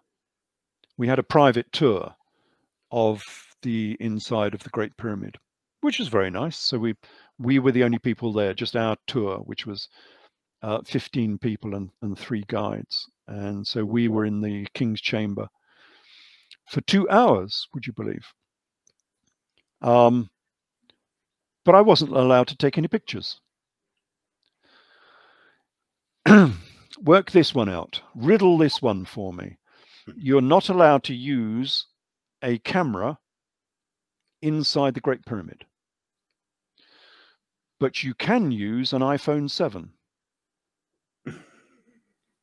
So we had all of these people, because I'm the only person that doesn't have a smartphone, you see. We had all these people using their iPhone 6 and iPhone 7s, taking pictures left, right, and center. I start using my camera, and he takes it off me. Not allowed. You cannot use camera. What's the explanation for that? That makes no sense whatsoever. No idea whatsoever. It's just, it's called officialdom. And officialdom is always crazy, you know, and even more crazy than most when you go to places like Egypt. But anyway, that aside, I sneaked a picture while he wasn't looking of the Grand Gallery. So there is the Grand Gallery, which leads up to the King's Chamber, and there is no reason in the world that you would need a passageway that big, considering all of the other passageways are about 1 meter by 1 meter, and I have great difficulty in crawling through them because I'm rather tall. And suddenly it opens up into this vast Grand Gallery for no reason whatsoever, unless there is a symbolic reason behind it. And I think there is a symbolic reason. And if we jump back to what we were talking about before and do a share screen on that.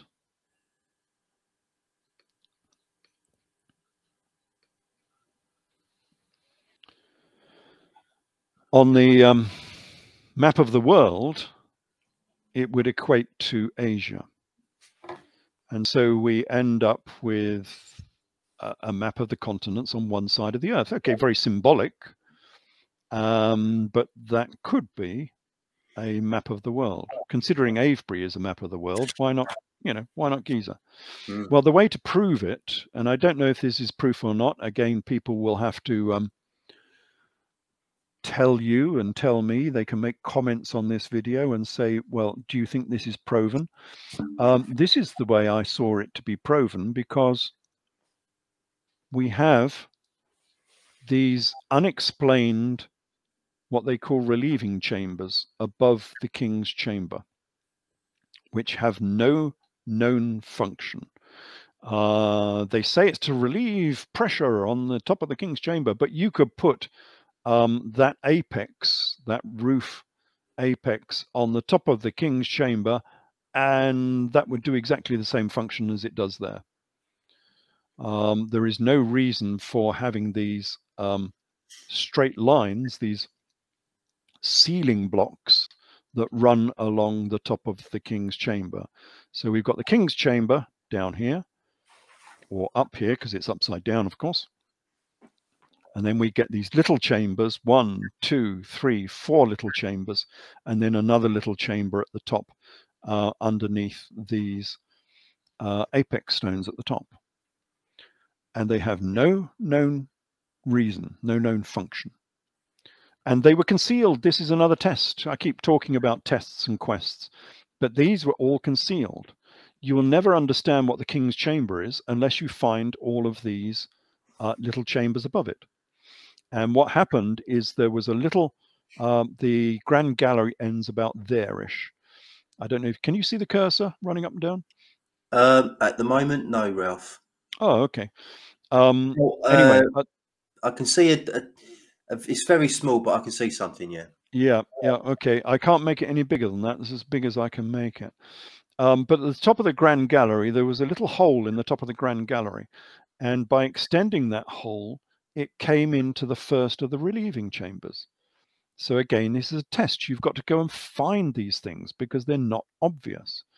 And then someone thought, well, if we've got this chamber here, well, maybe if we dig up a little bit, we might find another one. And lo and behold, they did. So they found 2.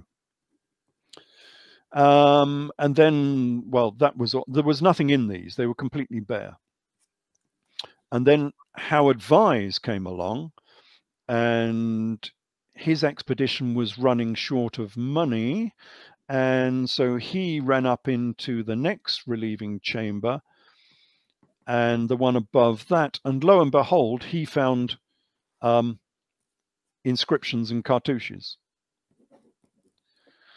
which is a bit strange considering none of these other chambers had anything in them whatsoever.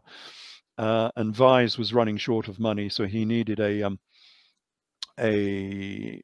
real interesting discovery. And so in the top chamber, he found a cartouche of Khufu, who is the guy who's supposed to have made this pyramid. And of course, there are no inscriptions whatsoever in this pyramid, apart from the one that Vise found.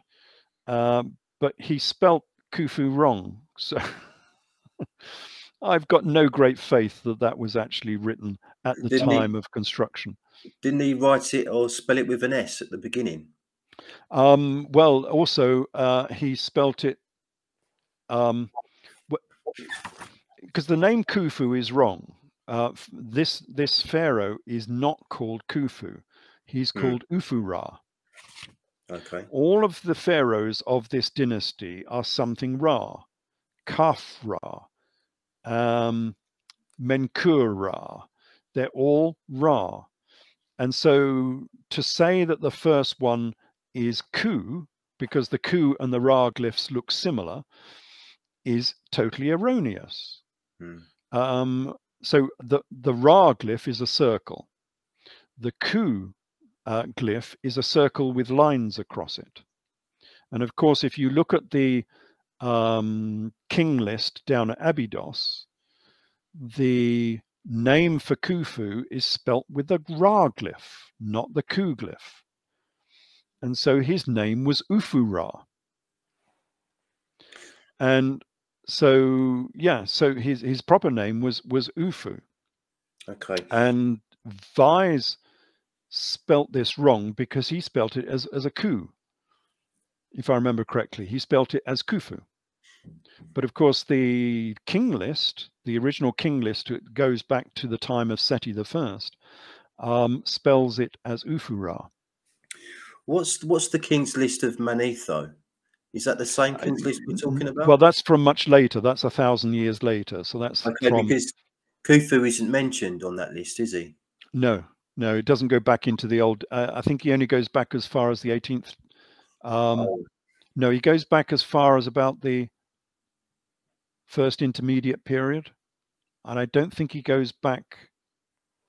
I'll have to look it up. I can't remember how far he goes back. I'm thinking. No, I think he must go back to the Old Kingdom. But yes, I think you're right. He doesn't mention Khufu. He has different names. But many of the names he uses are different for the Old Kingdom. Certainly nothing like the king list of Seti I at Abydos. So anyway, I don't think that the inscriptions found by Vise are true inscriptions from the building of the pyramid. They are suspicious. But anyway, we were talking about why this might look like Africa. And as you can see, I've drawn latitude markers.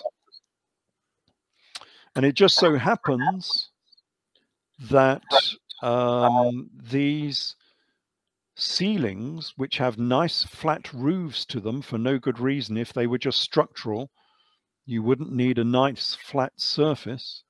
A flat surface means something that is significant. These flat surfaces on these extra ceiling beams all match up with lines of latitude. And so the full length of the Great Pyramid, of the King's Chamber in the Great Pyramid, the full length of it has the same number of lines of latitude as Africa itself, including this little triangular bit at the bottom of Africa. So again, you know, if Avebury can use lines of latitude, well, why not Giza as well? And so we end up with lines of latitude. So we might end up with an image of the continents of the Earth. Obviously, in the book, I have a comparison with an image of the continents of the Earth to go below this, and they look very, very similar. But if that's the case, then perhaps the angles we get in these strange air shafts, which are not air shafts, indicate latitudes and longitudes. Again, if we can have latitudes in the King's Chamber, if we can have latitudes down at Avebury, why not have latitudes and longitudes for the shaft angles?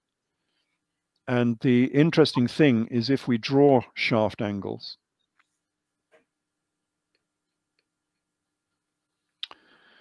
on a map, so here's a sample map. So what I've done is I've taken the prime meridian as being the Giza meridian. There's no point using the Greenwich meridian, which was only established in the 17th century. If we use the Giza meridian, we can draw lines of latitude and longitude. And the interesting thing, if we do so, on our map, we end up with a pyramid. And that pyramid has the same dimensions as the Great Pyramid itself. Remember, the Great Pyramid symbolically as being symbolic of pi is a 7×11 pyramid. It's 7 units high. It's 11 units across the base, symbolically. And if you want the actual size, just multiply by 40, and that will give you the actual size. And this pyramid we've just drawn on our map is 7 units high and 11 across the base. So we've drawn the Great Pyramid on a map, which is interesting. And so where is this? Where is this Great Pyramid that we've just drawn? Well, if we have a look on a map,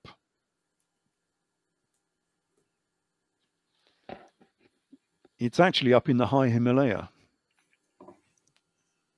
So it's in the most inaccessible part of the world you could possibly imagine. And so we end up with this great triangle stuck across the whole of the Himalaya almost. And it just so happens that the center, it doesn't look like the center here, but if you actually measure it, that is the center between the top and the bottom.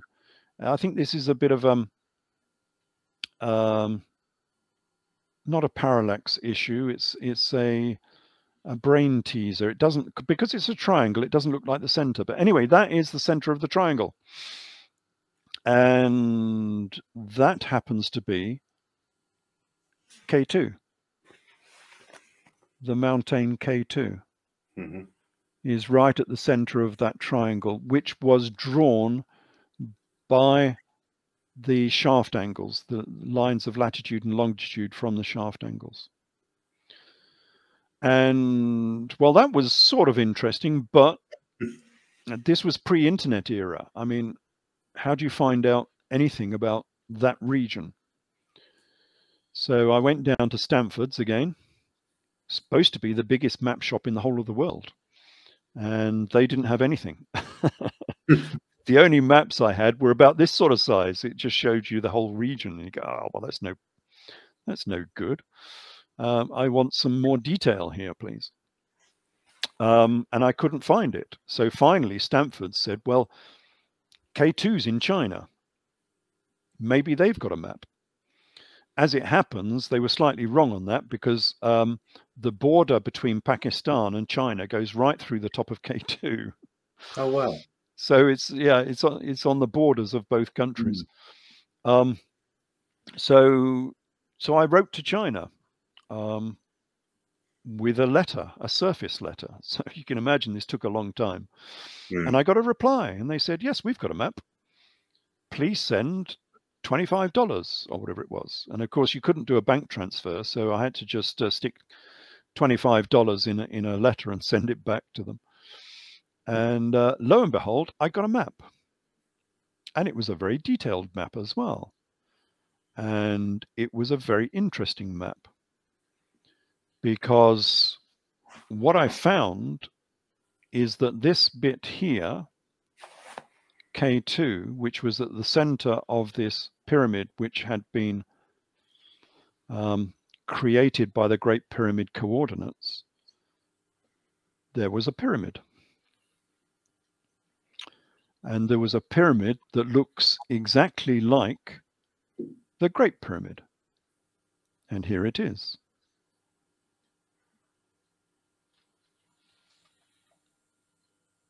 Wow. And that was a little bit sort of shocking. Because what do we have here? I mean, this is orientated in the correct sense. So this is north, south, east, west. So we have a square pyramid. This is K2 itself. This is the mountain of K2. And K2 is a square pyramid. You can see all the ridges: northwest ridge, northeast ridge, southeast ridge, southwest ridge. It's orientated with the cardinal points, exactly the same as the Great Pyramid is. So it has a square base. It's a pyramid. It's aligned with the cardinal points. It's pure white because it's high enough that it's always above the snow line, so it's always pure white, just as the Great Pyramid was always pure white. And then at the bottom of it, you can see a causeway coming out of the bottom at 14 degrees to K2. And the Great Pyramid has a causeway that comes out of the bottom at 14 degrees to the base of the pyramid. That's incredible. It's odd, isn't it? It's odd. Especially odd considering the way I found this. I wasn't searching around a map. It's not as if we had Google Earth and I was searching around for Google Earth for anything that looked like a pyramid. Because there was no Google Earth. There was no internet when I wrote this book. So this was only found because the Great Pyramid had shaft angles which indicated I should go and look at K2 because it drew a pyramid in the Himalaya, and the center of that pyramid, that map pyramid, was the mountain K2. And then I got detailed maps of the region from China. So all of this took like 5 months to get these maps back. I mean, this was not a fast process. So I went looking for maps, found a map, opened the map up, and lo and behold, I get an image of the very pyramid that sent me in that direction in the first place. Odd, isn't it? It's incredible. Very odd. Yeah. And then you've got to ask yourself, is this pure coincidence? Is this? I think with the causeway, with the causeway on top of everything else, I think it's just a bit too hard to, you know, call it a coincidence. Yeah. Unfortunately, I haven't read K2 yet, but I certainly will be in the very near future. Yeah. So I don't know how far you want to go into this particular part of the story. Because we could do a separate video. I mean, this deserves a separate video. You know, this is pretty amazing stuff. Unfortunately, there's not much more can be said about this because there is no conclusion to this story. Because what can we say about this? You know, what further is there to say about this similarity? It's not the easiest part of the world to explore either, is it? K2 is the hardest mountain to climb. Yes, in the world. It's the hardest mountain to even get to because, I mean, even to walk there, it took me 2 weeks of walking to get there. So it took 5 days by car to get to the nearest town, well, village, which was interesting in itself because it was a village of midgets. I kid you not, the tallest person in this village was like 4 foot tall. Wow. And there's me and my guide, my Sirdar, I think they call him, the Sirdar guide. He was Pakistani. So I came at this from Pakistan, not from China, because this lies on the borders. In fact, I think you can see the border is that red line running from the northwest down to the southeast. No, that might be the border with China. I'm not sure if we ever strayed into China itself. But anyway, we came at this up this glacier here at the bottom to Concordia. This is known as Concordia. Oh, it's just off the bottom of the map. Anyway, there's a glacier runs up from the bottom of the map to the bottom of this glacier here, and that's known as Concordia. And all of that is in Pakistan. And then you can walk up this glacier here to the base of K2, but then all of the north is in China. So you can't really get to the north side of K2. So yes, it's in a very inaccessible position. It takes 5 days by car to get up to Skard, which is the nearest big town. Then we had a day's driving to get to this little tiny village with all of the people that were only 4 foot high. So we looked like ants. There was us two, me and my guide, walking through this, and it looked like a sea of children around us. It started to sound like the scene out of Star Wars or something, Ralph. This is incredible stuff. Yes. I imagine with all your get-up on, you would have been a bit like Chewbacca compared to the rest of the world. Absolutely. Yeah. Yeah, especially my Sirdar guide, because he was quite heavy. He was Chewbacca. So we bought two goats. And of course, because they were miniature people, they were miniature goats. I mean, they wouldn't be much bigger than a cat, these things, you know. Well, maybe a little bit bigger, a small dog. So they were miniature goats. So we named those goats Lunch and Dinner. And they walked all the way up to the top with us. Wow. Which was very nice, but they didn't walk down. And so, yeah, very inaccessible place to get to. So if you wanted, and here is complete speculation, if you wanted to hold secrets, there is no better place on the surface of the earth than K2, because it's the most inaccessible place in the world, pretty much. And there is also sort of vague Greek tales which coincide with this. So we have the story of Bacchus going up into the high Himalaya with his attendants, cutting mountains in half and slicing mountains using wands of ivy. And they were slicing mountains open. And you've got to wonder, what on earth is that story all about? Why on earth was Bacchus up in the high Himalaya cutting rocks and having battles with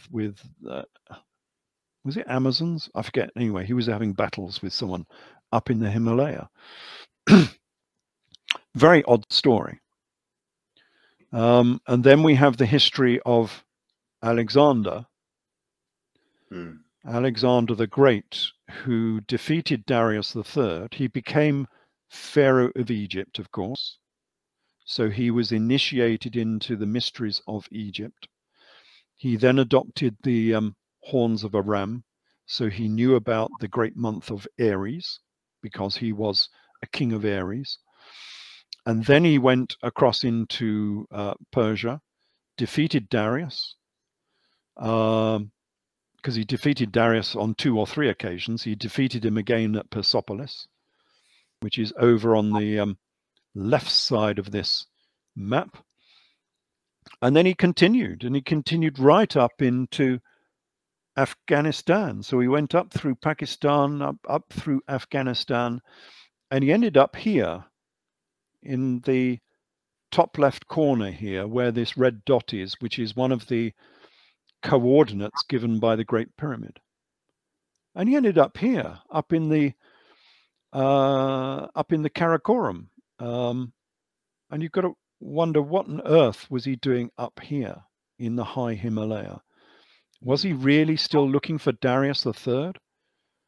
Putting his troops, because he had like 30,000 troops or something, putting them through all the trials of this barren land of Afghanistan. You've probably all seen images of Afghanistan being just a dusty wasteland. And then he turned south because he couldn't find anything there. And what was he looking for? Everywhere he went, he was looking for sacred mountains. And he was investigating mountains. He even went up to Skardu.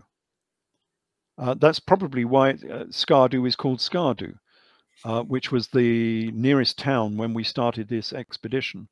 It's called Skardu after Iskander, which is the name for Alexander the Great. And here's Skardu, here.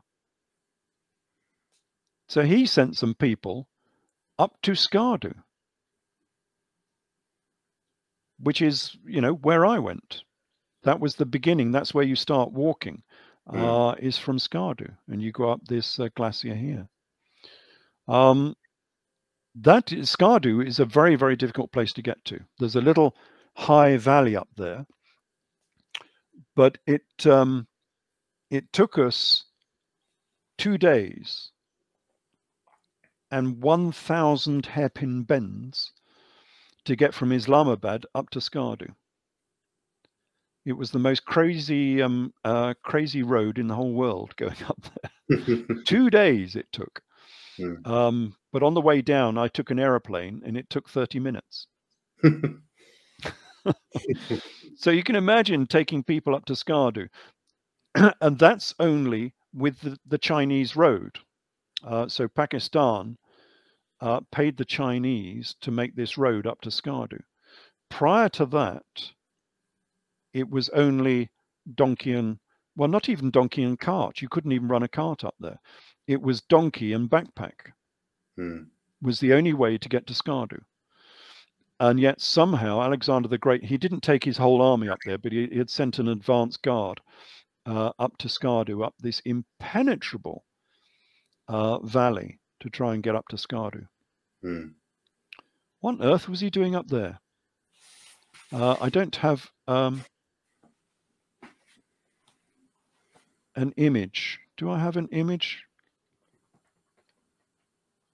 Let me quickly, because it's worth having a look.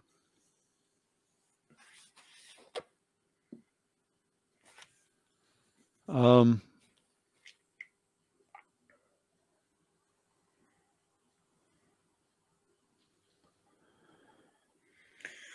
so just, yeah. So my guess was, I know what I think he was looking for, but I don't want to jump in and spoil the story. So, but I've got an idea what he was looking for. Well, go ahead, speculate away. Well, okay. So I would imagine that he was looking for the Hall of Records. Yes, well, that was on the lips of everybody back in the 1990s. But of course, based upon what evidence? You know, there was very little evidence that there should be anything like that. I mean, what's your take on what the Hall of Records should be?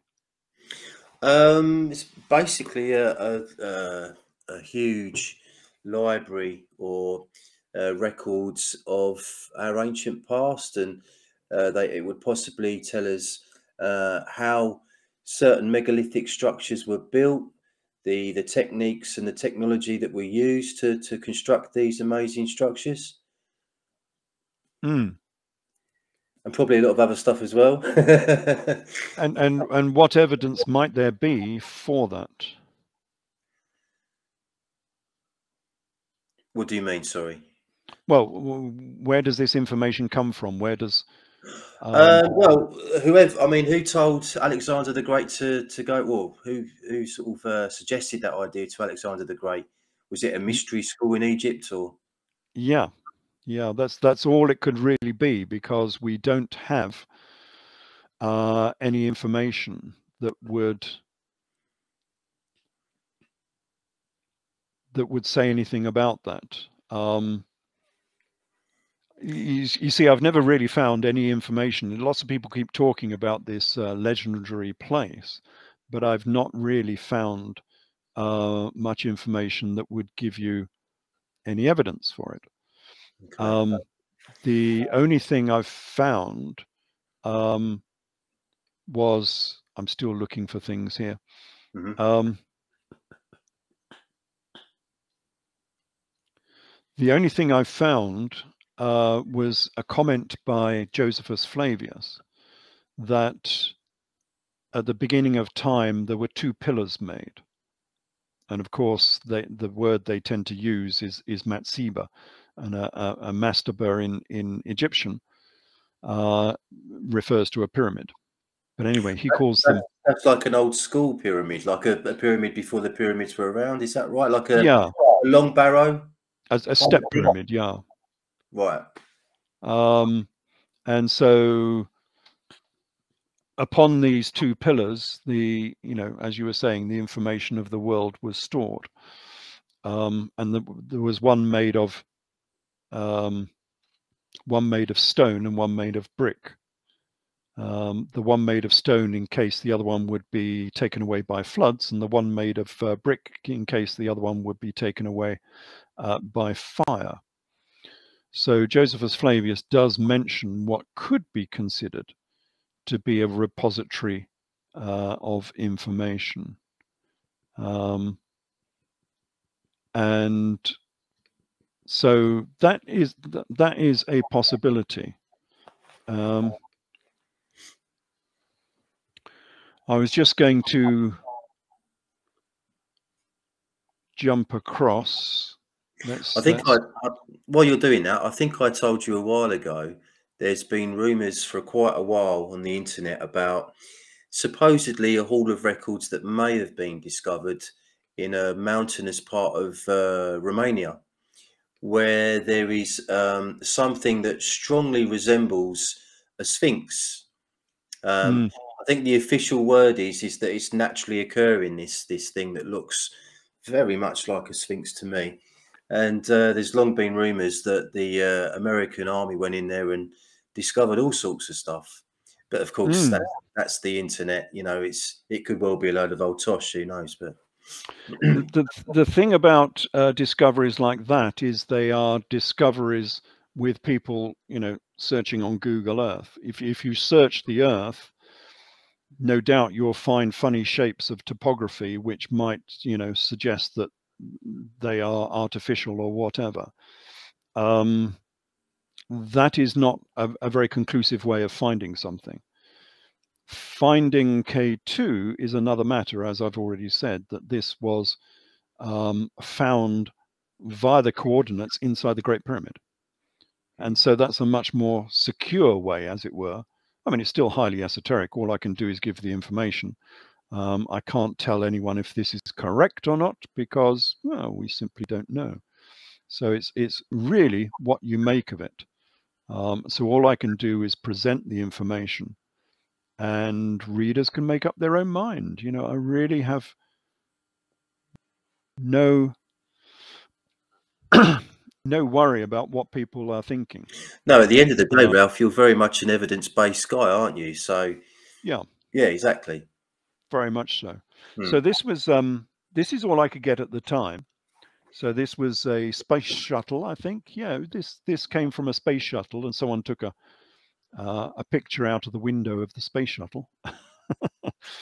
And I bought this from NASA. Cost me an arm and a leg back in 1995. And this was the valley we walked up. So again, bottom left corner, there's a valley runs up here. And when you get about a third of the way up, it changes color a little bit. That's when it turns into a glacier. And now you've got to walk on the glacier all the way up to the top.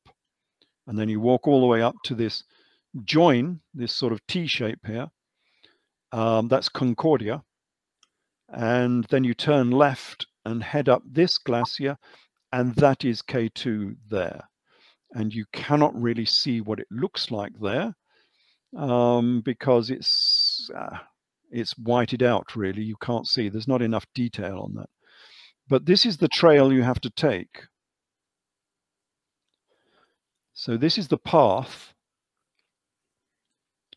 up the valley to K2. This is the glacier down below on the right side, in the mid-right side. That's the glacier. Now, I know it doesn't look like a glacier, but glaciers are not white and icy. They're covered in rocks.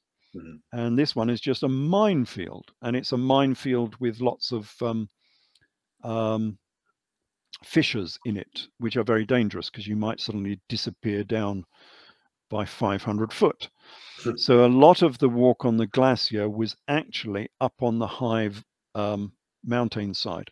And this was the path up the valley. And the path is about 1.5 feet wide. Wow. And down to the right is 1,000-foot drop. So you've got to be fairly sure in your footing when you go up here. Steady as you go, yeah. It's a long way down if you make a slip. So that's the high trail that goes up to K2. So it's a bit of a trek, you can imagine.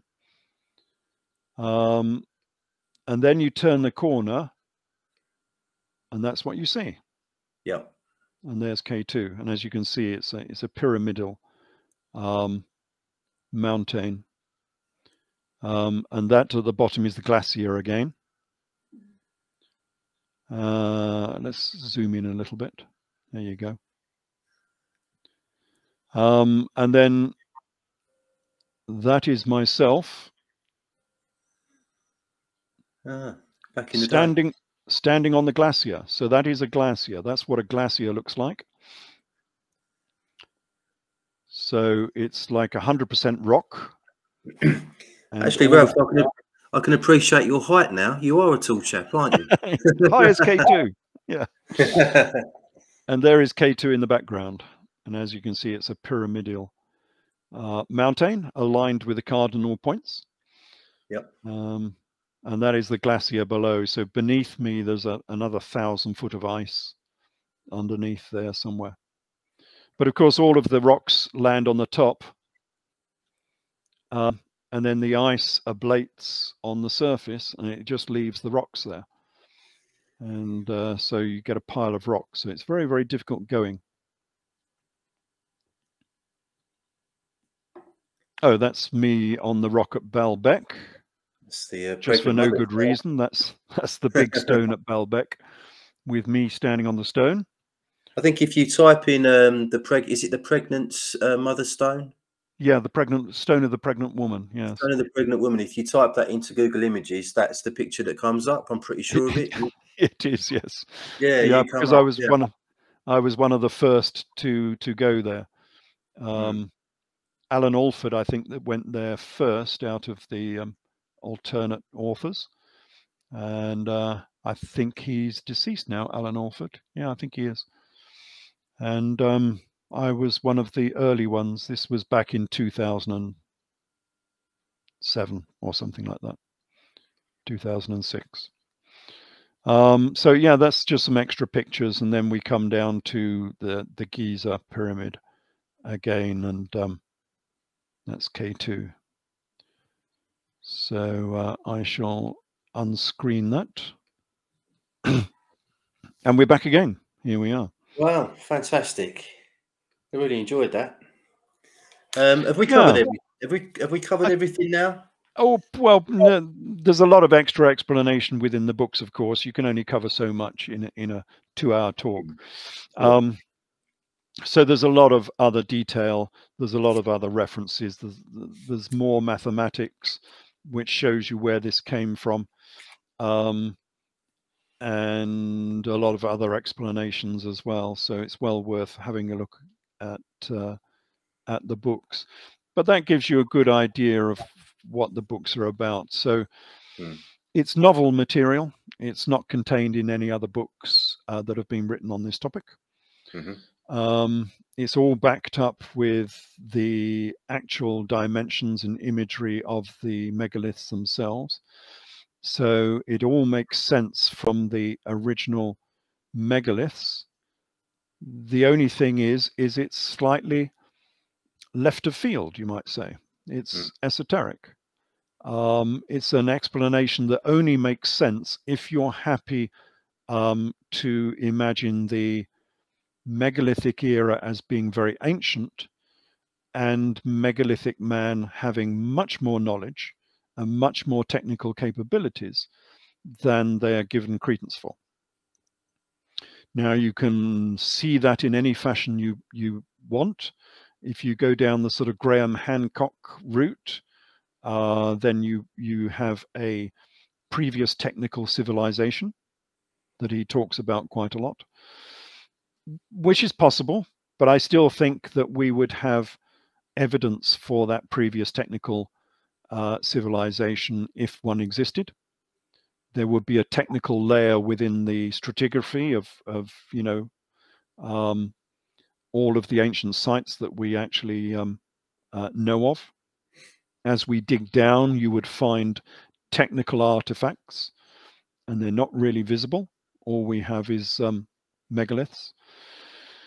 Then you have the sort of von Daniken route, which is, you know, it's not aliens, but it was all aliens.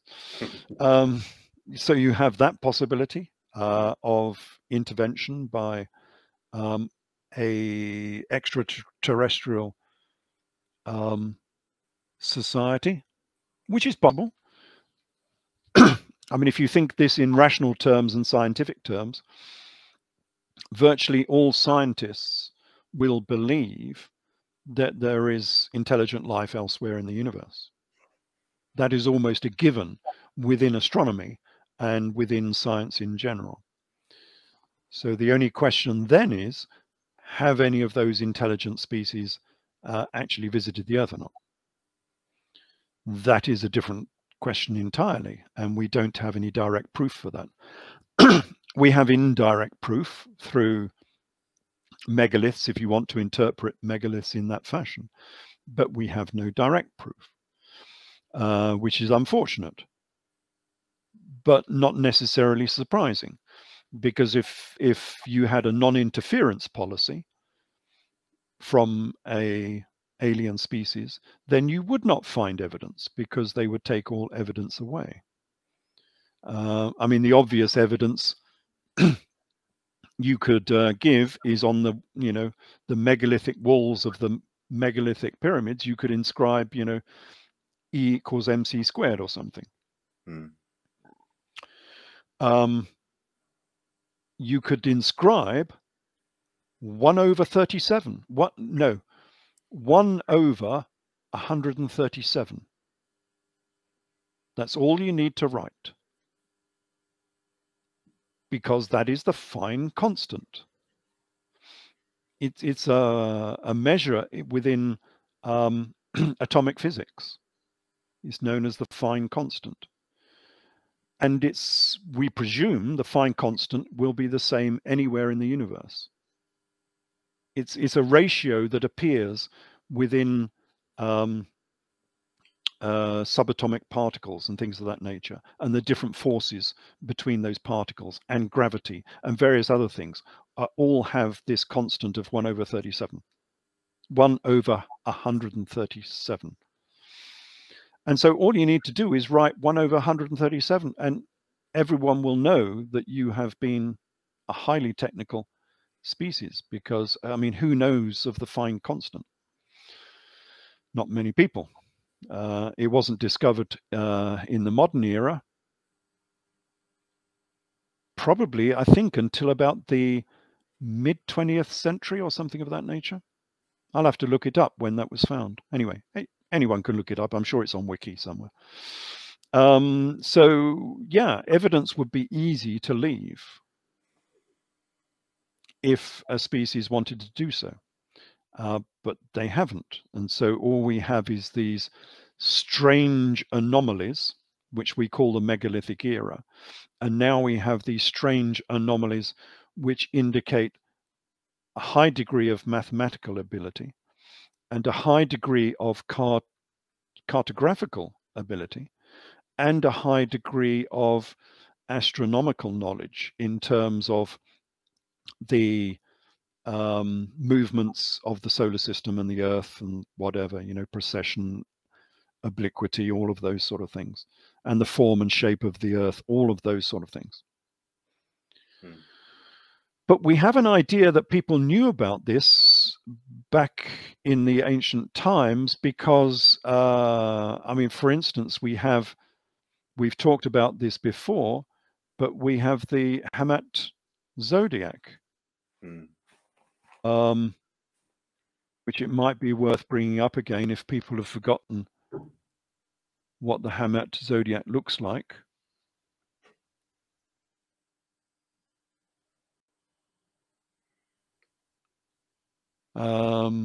So yeah, here's a detailed one, and there's there's two images. So if I bring up those images, oh, why didn't they come up together?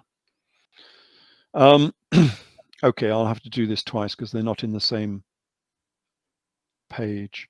But if I do a share screen on this and do this one first, this is the Hamat zodiac on the shores of the Sea of Galilee. Now, this is 2,000 years old, and it's a Jewish zodiac. We've talked about this before, and it was owned by Jesus of Gamala, and Josephus Flavius was sent to destroy it because it had heretical images of animals. And as you can see, it's got lots of animals on it. But in the middle, very incongruously for a Jewish zodiac, and this is a Jewish zodiac, it's in a synagogue, it has an image of Helios, the sun god, holding a blue-green earth in his gravitational grasp. And so if I knock that off and go to another screen, which is just a slightly better image.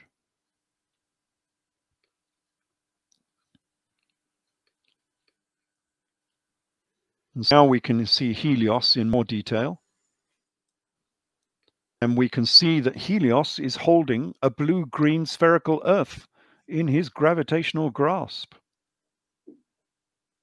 And we know that this is a sphere. Ralph, isn't it? It's unmistakable. It's unmistakable. We know it's a sphere because the lines of latitude and longitude that are drawn upon it are curved.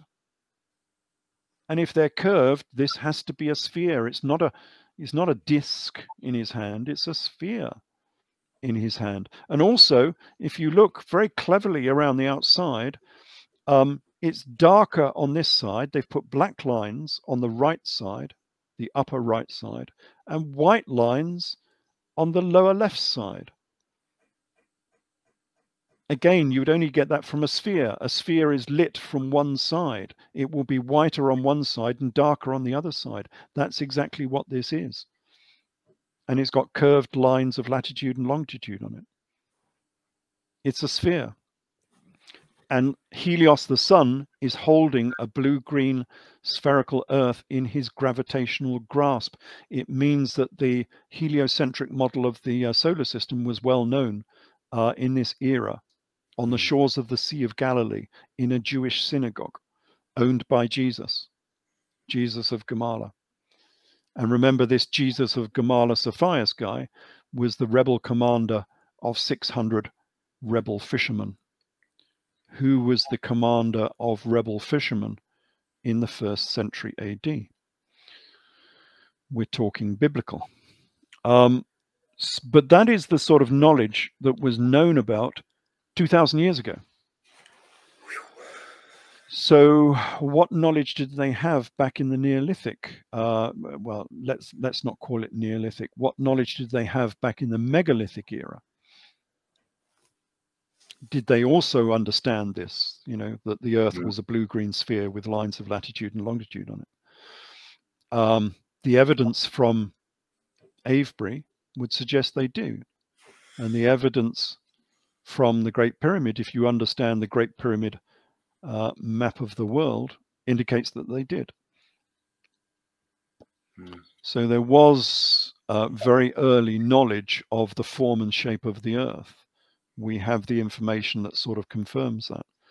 So although this is very esoteric, and many people will not be able to comprehend it because it's outside their sphere of knowledge and expectations, it does make sense. And as I say in my book, a child of 6 will see this evidence better than an adult within academia, because they won't be indoctrinated into all of the structures of contemporary history that we have, and they will be able to see the immediate similarity with the form and shape of the Earth. So there we go. So that's what I wrote about back in 96, whenever it was, 1996. And it remains a largely unknown and disregarded book, I have to say. A lot of that is because I didn't promote it very much, because I went on to all of my New Testament and Old Testament work, which this conflicted with. If I wanted to keep the Old Testament work semi-academic and serious, then it didn't want contaminating with this highly esoteric explanations for Avebury, Stonehenge, and Giza. And so for many years, I didn't promote it very much. And so it became a very specialist book amongst a few people who understood it. But I think it deserves being more widely read, I think, now. I think so. I mean, it gives real answers to these problems that have existed for thousands of years. So it does. I really do think it should be promoted again, definitely. Yeah. Just drawing this to a conclusion then, Ralph, can we say that these ancient monuments were constructed partly to galvanize and accelerate human progress? Yes, well, that was my contention. If you go down the von Daniken theory, if you go down the Hancock theory, then they had ancient knowledge and they lost that knowledge, and that's why we went into a very long dark age. If you go down the von Daniken route of an alien intervention, or even if you go down into the 2001 A Space Odyssey route, which outlined the same theory. In fact, the whole of because 2001 A Space Odyssey was rather Masonic. It embodies what quite a few people within Masonry think, that there was an alien intervention, and they came down and they gave education. Now, in 2001 A Space Odyssey, that was very basic education in how to learn to fend for yourself and how to kill animals and therefore get more protein. And that's all they did. But if you looked at that in more rational terms, well, not rational,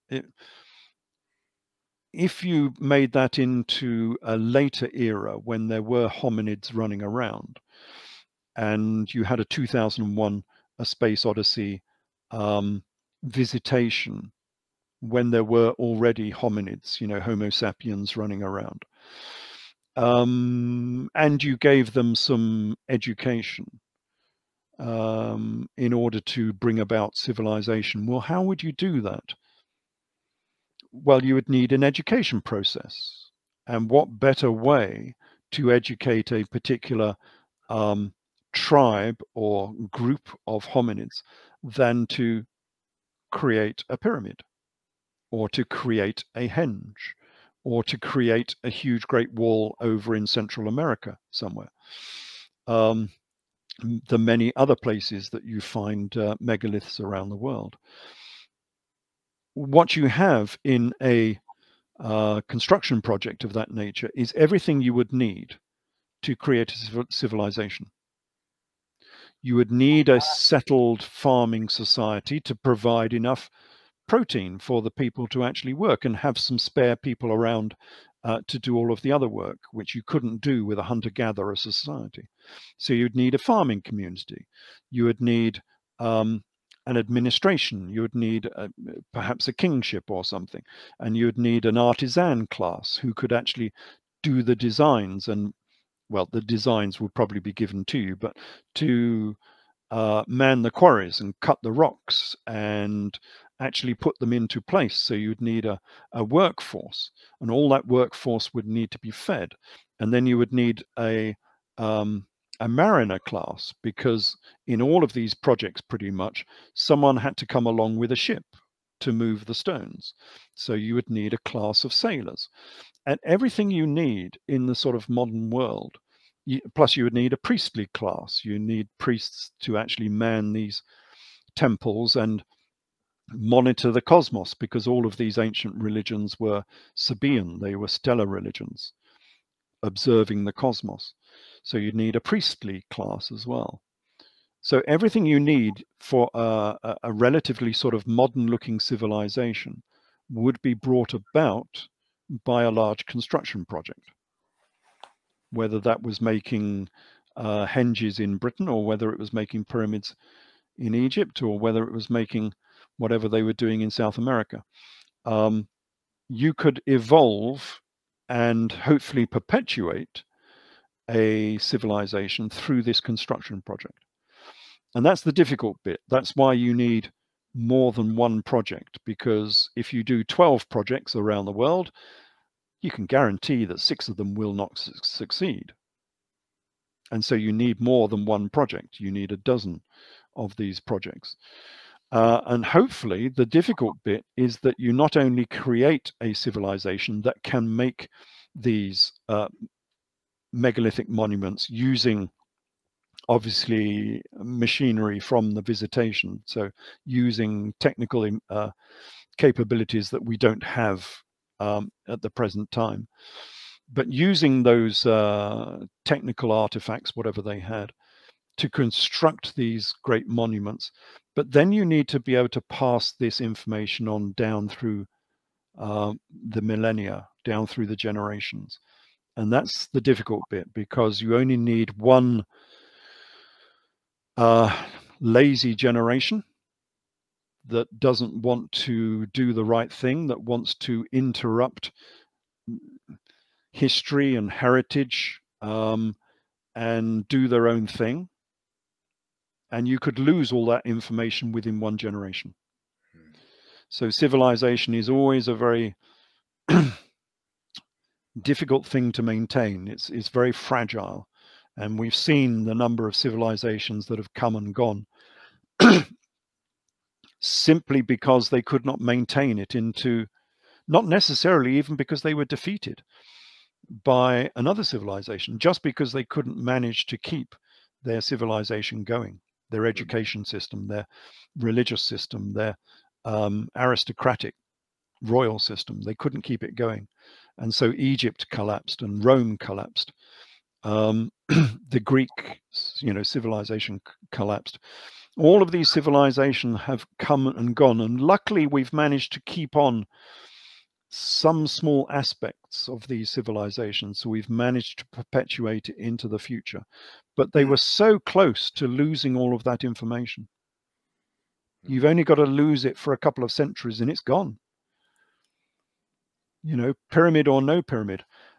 Obviously the pyramids were designed to last for millennia, which is a strong inference that if you do have an intervention, it is very difficult for these people to come back again, because the pyramids and the megaliths were designed to last for thousands of years. So any future visitation would obviously be thousands of years in the future. Mm. Otherwise, you could do it on paper. You could do it on papyrus and have all the information there if you were going to come back every century. But no, it was done in megaliths designed to last for not just millennia, but tens of millennia. And the dating system they used was not the annual movement of the constellations. It was the precessional movement of the constellations, which is 26,000 years. Again, we're using a millennial calendar. And the obliquity calendar is 40,000 years. So again, we're using a calendar that runs over tens of millennia. And so we know that if there was any sort of visitation, that it would be very difficult for these people to come back again. And they would have to come back maybe in terms of precession at the half cycle.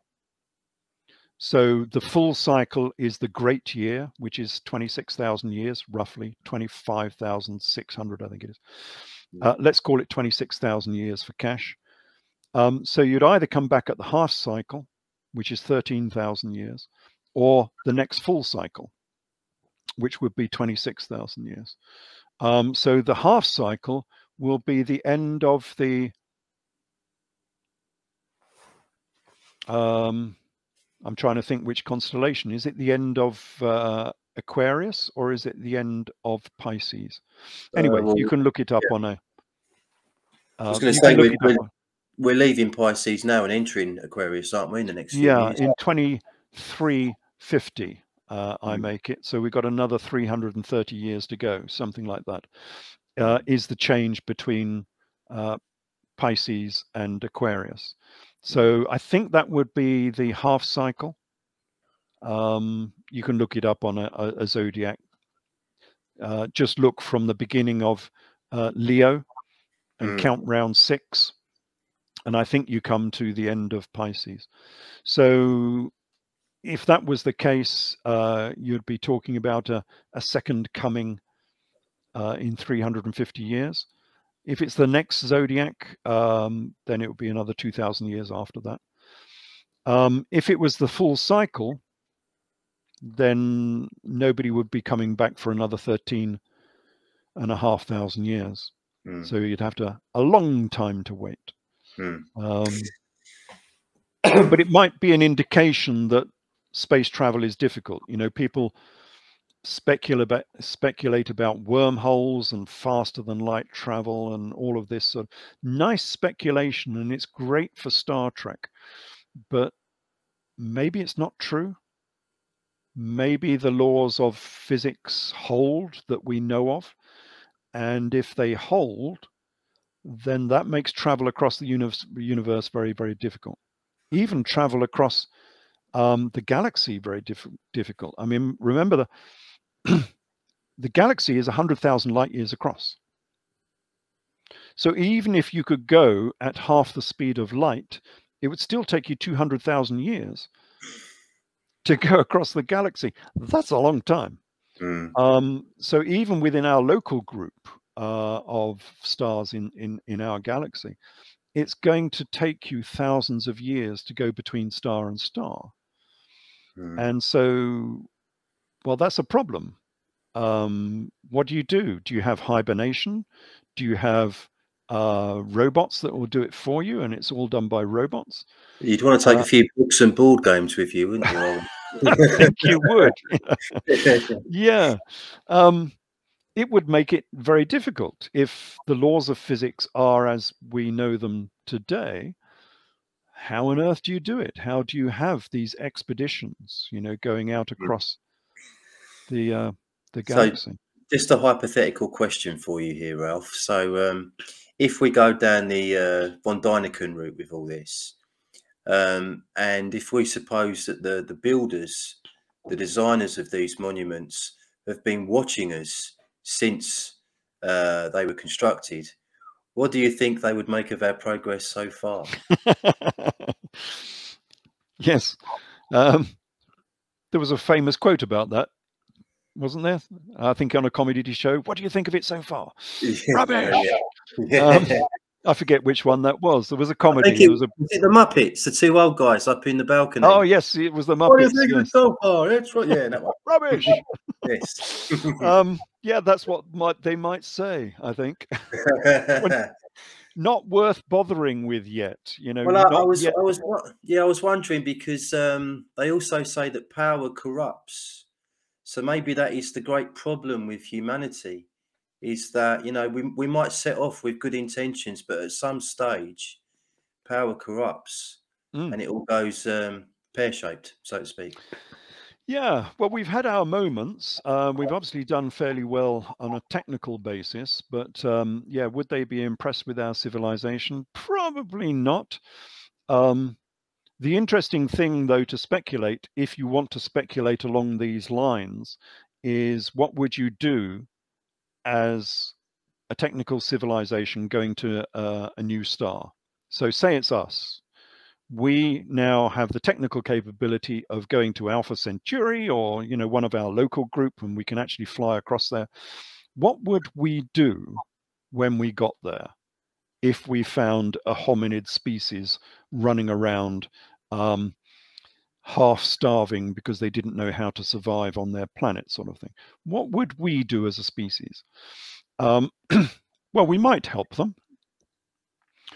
We might give them education. We might help them to form a civilization so they have a better chance of survival and a better chance of technical progress. We might do that. We might have a non-interference policy so that we don't leave any evidence of our visitation in order not to influence them too much in their further development. So you don't leave any direct evidence that you've ever been there. But if I was doing that, I might do all of that. So you might make pyramids or whatever it is, and henges or whatever. But I would be interested in their progress, as you were saying. So how do you do that? Well, you would leave some sort of sensors. You would leave a camera.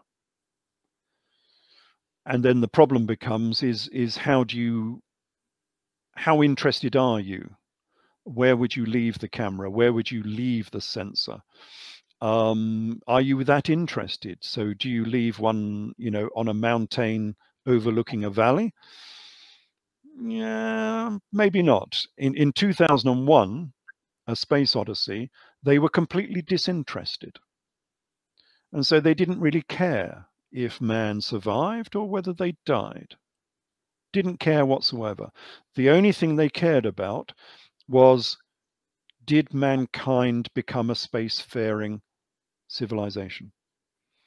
And so in 2001, A Space Odyssey, the camera, as it were, was left on the moon with a big magnetic anomaly, so you could easily find it. But it was left on the dark side of the moon. So, well, there is no dark side. That's a stupid phrase that has come into popular terms. There is no dark side of the moon. It rotates the same as we do. Far side is the better word for it. So they left a monolith on the far side of the moon with a big magnetic signature, so you could easily find it. But only a spacefaring civilization could find it. So they had no interest in us whatsoever unless we had got to the moon and had populated the moon, or at least surveyed the whole of the moon. That was all they were interested in. And that might be true as well. If you are running around the galaxy and you've only ever found one hominid type, you know, intelligent being, then you might be more interested in them. So you might take more interest in their development, perhaps. But if there are thousands of them knocking around all over the place within the galaxy, well, you're not going to be very interested at all. Oh, here's another planet with some stupid quadrupeds, you know, crawling around it. Well, we don't really care much about them. But maybe we might be interested if they finally get round to space travel, then we might be interested. So we'll leave a telephone, as it were, you know, in inverted commas, a telephone on the moon, which is effectively what happened on 2001: A Space Odyssey. As soon as they uncovered the monolith, it phoned home and said, hey, look, civilization has arrived on this particular planet. Yeah, you might do that. You might do that. And so there might be no sensors detecting what we are doing at the present time until we reach a certain stage of development, like going to the moon, like going to Mars, or one of the moons of Jupiter or something, you know, and then they might take an interest and say, oh, well, they're sort of nearly worth talking to. If, you know, if they can go to Jupiter, then they're nearly worth talking to. You know, it's interesting to speculate, but, you know, if that's what we would do, if we found a species on another planet, then maybe that's what other species might do if they came to Earth. But one thing we can be very sure of is if there is a intelligent species that knows about us, they would not come 5,000 light years across the galaxy to cut some pretty patterns in a farmer's field. That is not what you would do. Having expended all that energy getting across the galaxy, you're not going to play silly buggers in farmers' fields. Well, we could get into the subject of crop circles. There are some incredibly impressive crop circles that have been made, and I find it, you know, very difficult to believe that there were just 4 or 5 blokes with, you know, machines. But we know who do them. They've admitted their work. So I must have missed that. They do it with GPS and with surveyors, you know, theodolites. I mean, it's not too difficult, really. Oh, okay. But they did admit to it, and they showed people how it was done, and they do it with like garden rollers and things of this nature. So you crush the crops down. But anyway, you would not go across the galaxy to make pretty patterns in a farmer's field. That's just not what would happen. And I don't think you would go across the galaxy to play silly buggers with people in F-16s either. Again, I don't think that's what you would do. It's certainly not what I would do if I went to Alpha Centauri and found a nice little planet circling Alpha Centauri. I'm not going to sit there buzzing, you know, World War II piston-engined aircraft, you know, just because they happen to be there. You would come and announce your presence. If you thought the civilization had come to a point where you think they're worth talking to, you would announce your presence. So I don't think we're being talked to at the present stage. I think that is just the military complex and the political complex keeping this in the public eye, because some people want to promote this, like von Däniken did, and therefore it's useful to have people believing in the possibility, and therefore keep it in the public eye. In the newspapers, you say, oh, this, you know, this aircraft was buzzed by a UFO. Yeah, that keeps it in the public eye, so people will know about it, because some people might know that this is a possibility, because they might understand the historical possibilities that have been uncovered. You could also speculate that some people have better evidence than we do. You know, if an artifact was left from that time of the megalithic era, you know, some complex little technical artifact was left.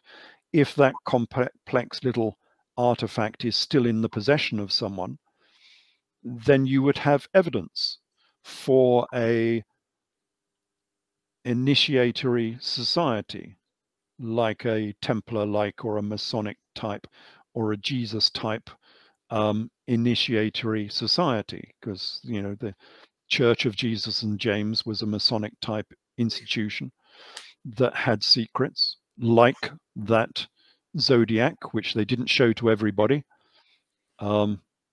Let's show it again so people can see the secrets that they had. These are the secrets that these institutions had back in this era, back in the 1st century AD. They understood the heliocentric model of the solar system. They understood the form and shape of the Earth, latitudes and longitudes. All of that was understood by the Church of Jesus and James. But that information was not given out to the laity. That was not given out to the general population. That was within a select few within their society. So who knows what other information they might have had at that time, or what artifacts they might have been in possession of at that time and now in the modern era. And so, of course, you could easily convince someone of an ancient visitation if you had some little technical artifact which nobody could explain, was obviously not from our technology. And so you could easily keep an aristocratic clique at the top of society, because they would have seen this artifact and they would have understood the implications, and they would know to keep it secret within their little society, because of the power it gives over people if you had this knowledge and these, you know, capabilities, whatever this artifact would do. Then of course you would have people at the top who understood that there had been an ancient visitation.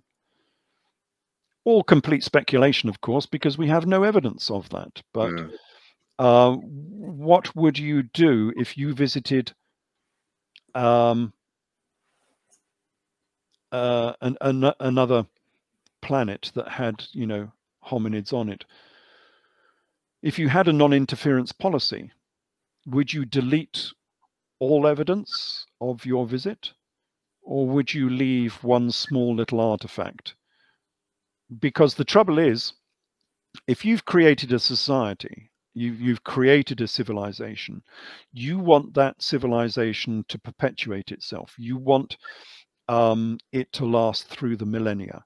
So you need to give the administration, the aristocracy, the priesthood, or the royalty, you need to give them perhaps something that will keep them special and powerful, so they can maintain that society down through the millennia.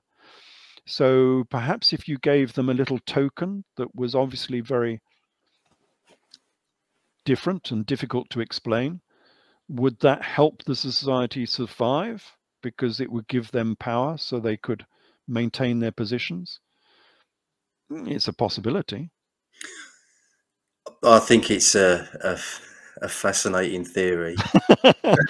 What sort of token would you give, you know, which is not too powerful? You don't want to give something that's powerful that can be used as a weapon, because that's open to demagogues, and, you know, ultimate power corrupts ultimately.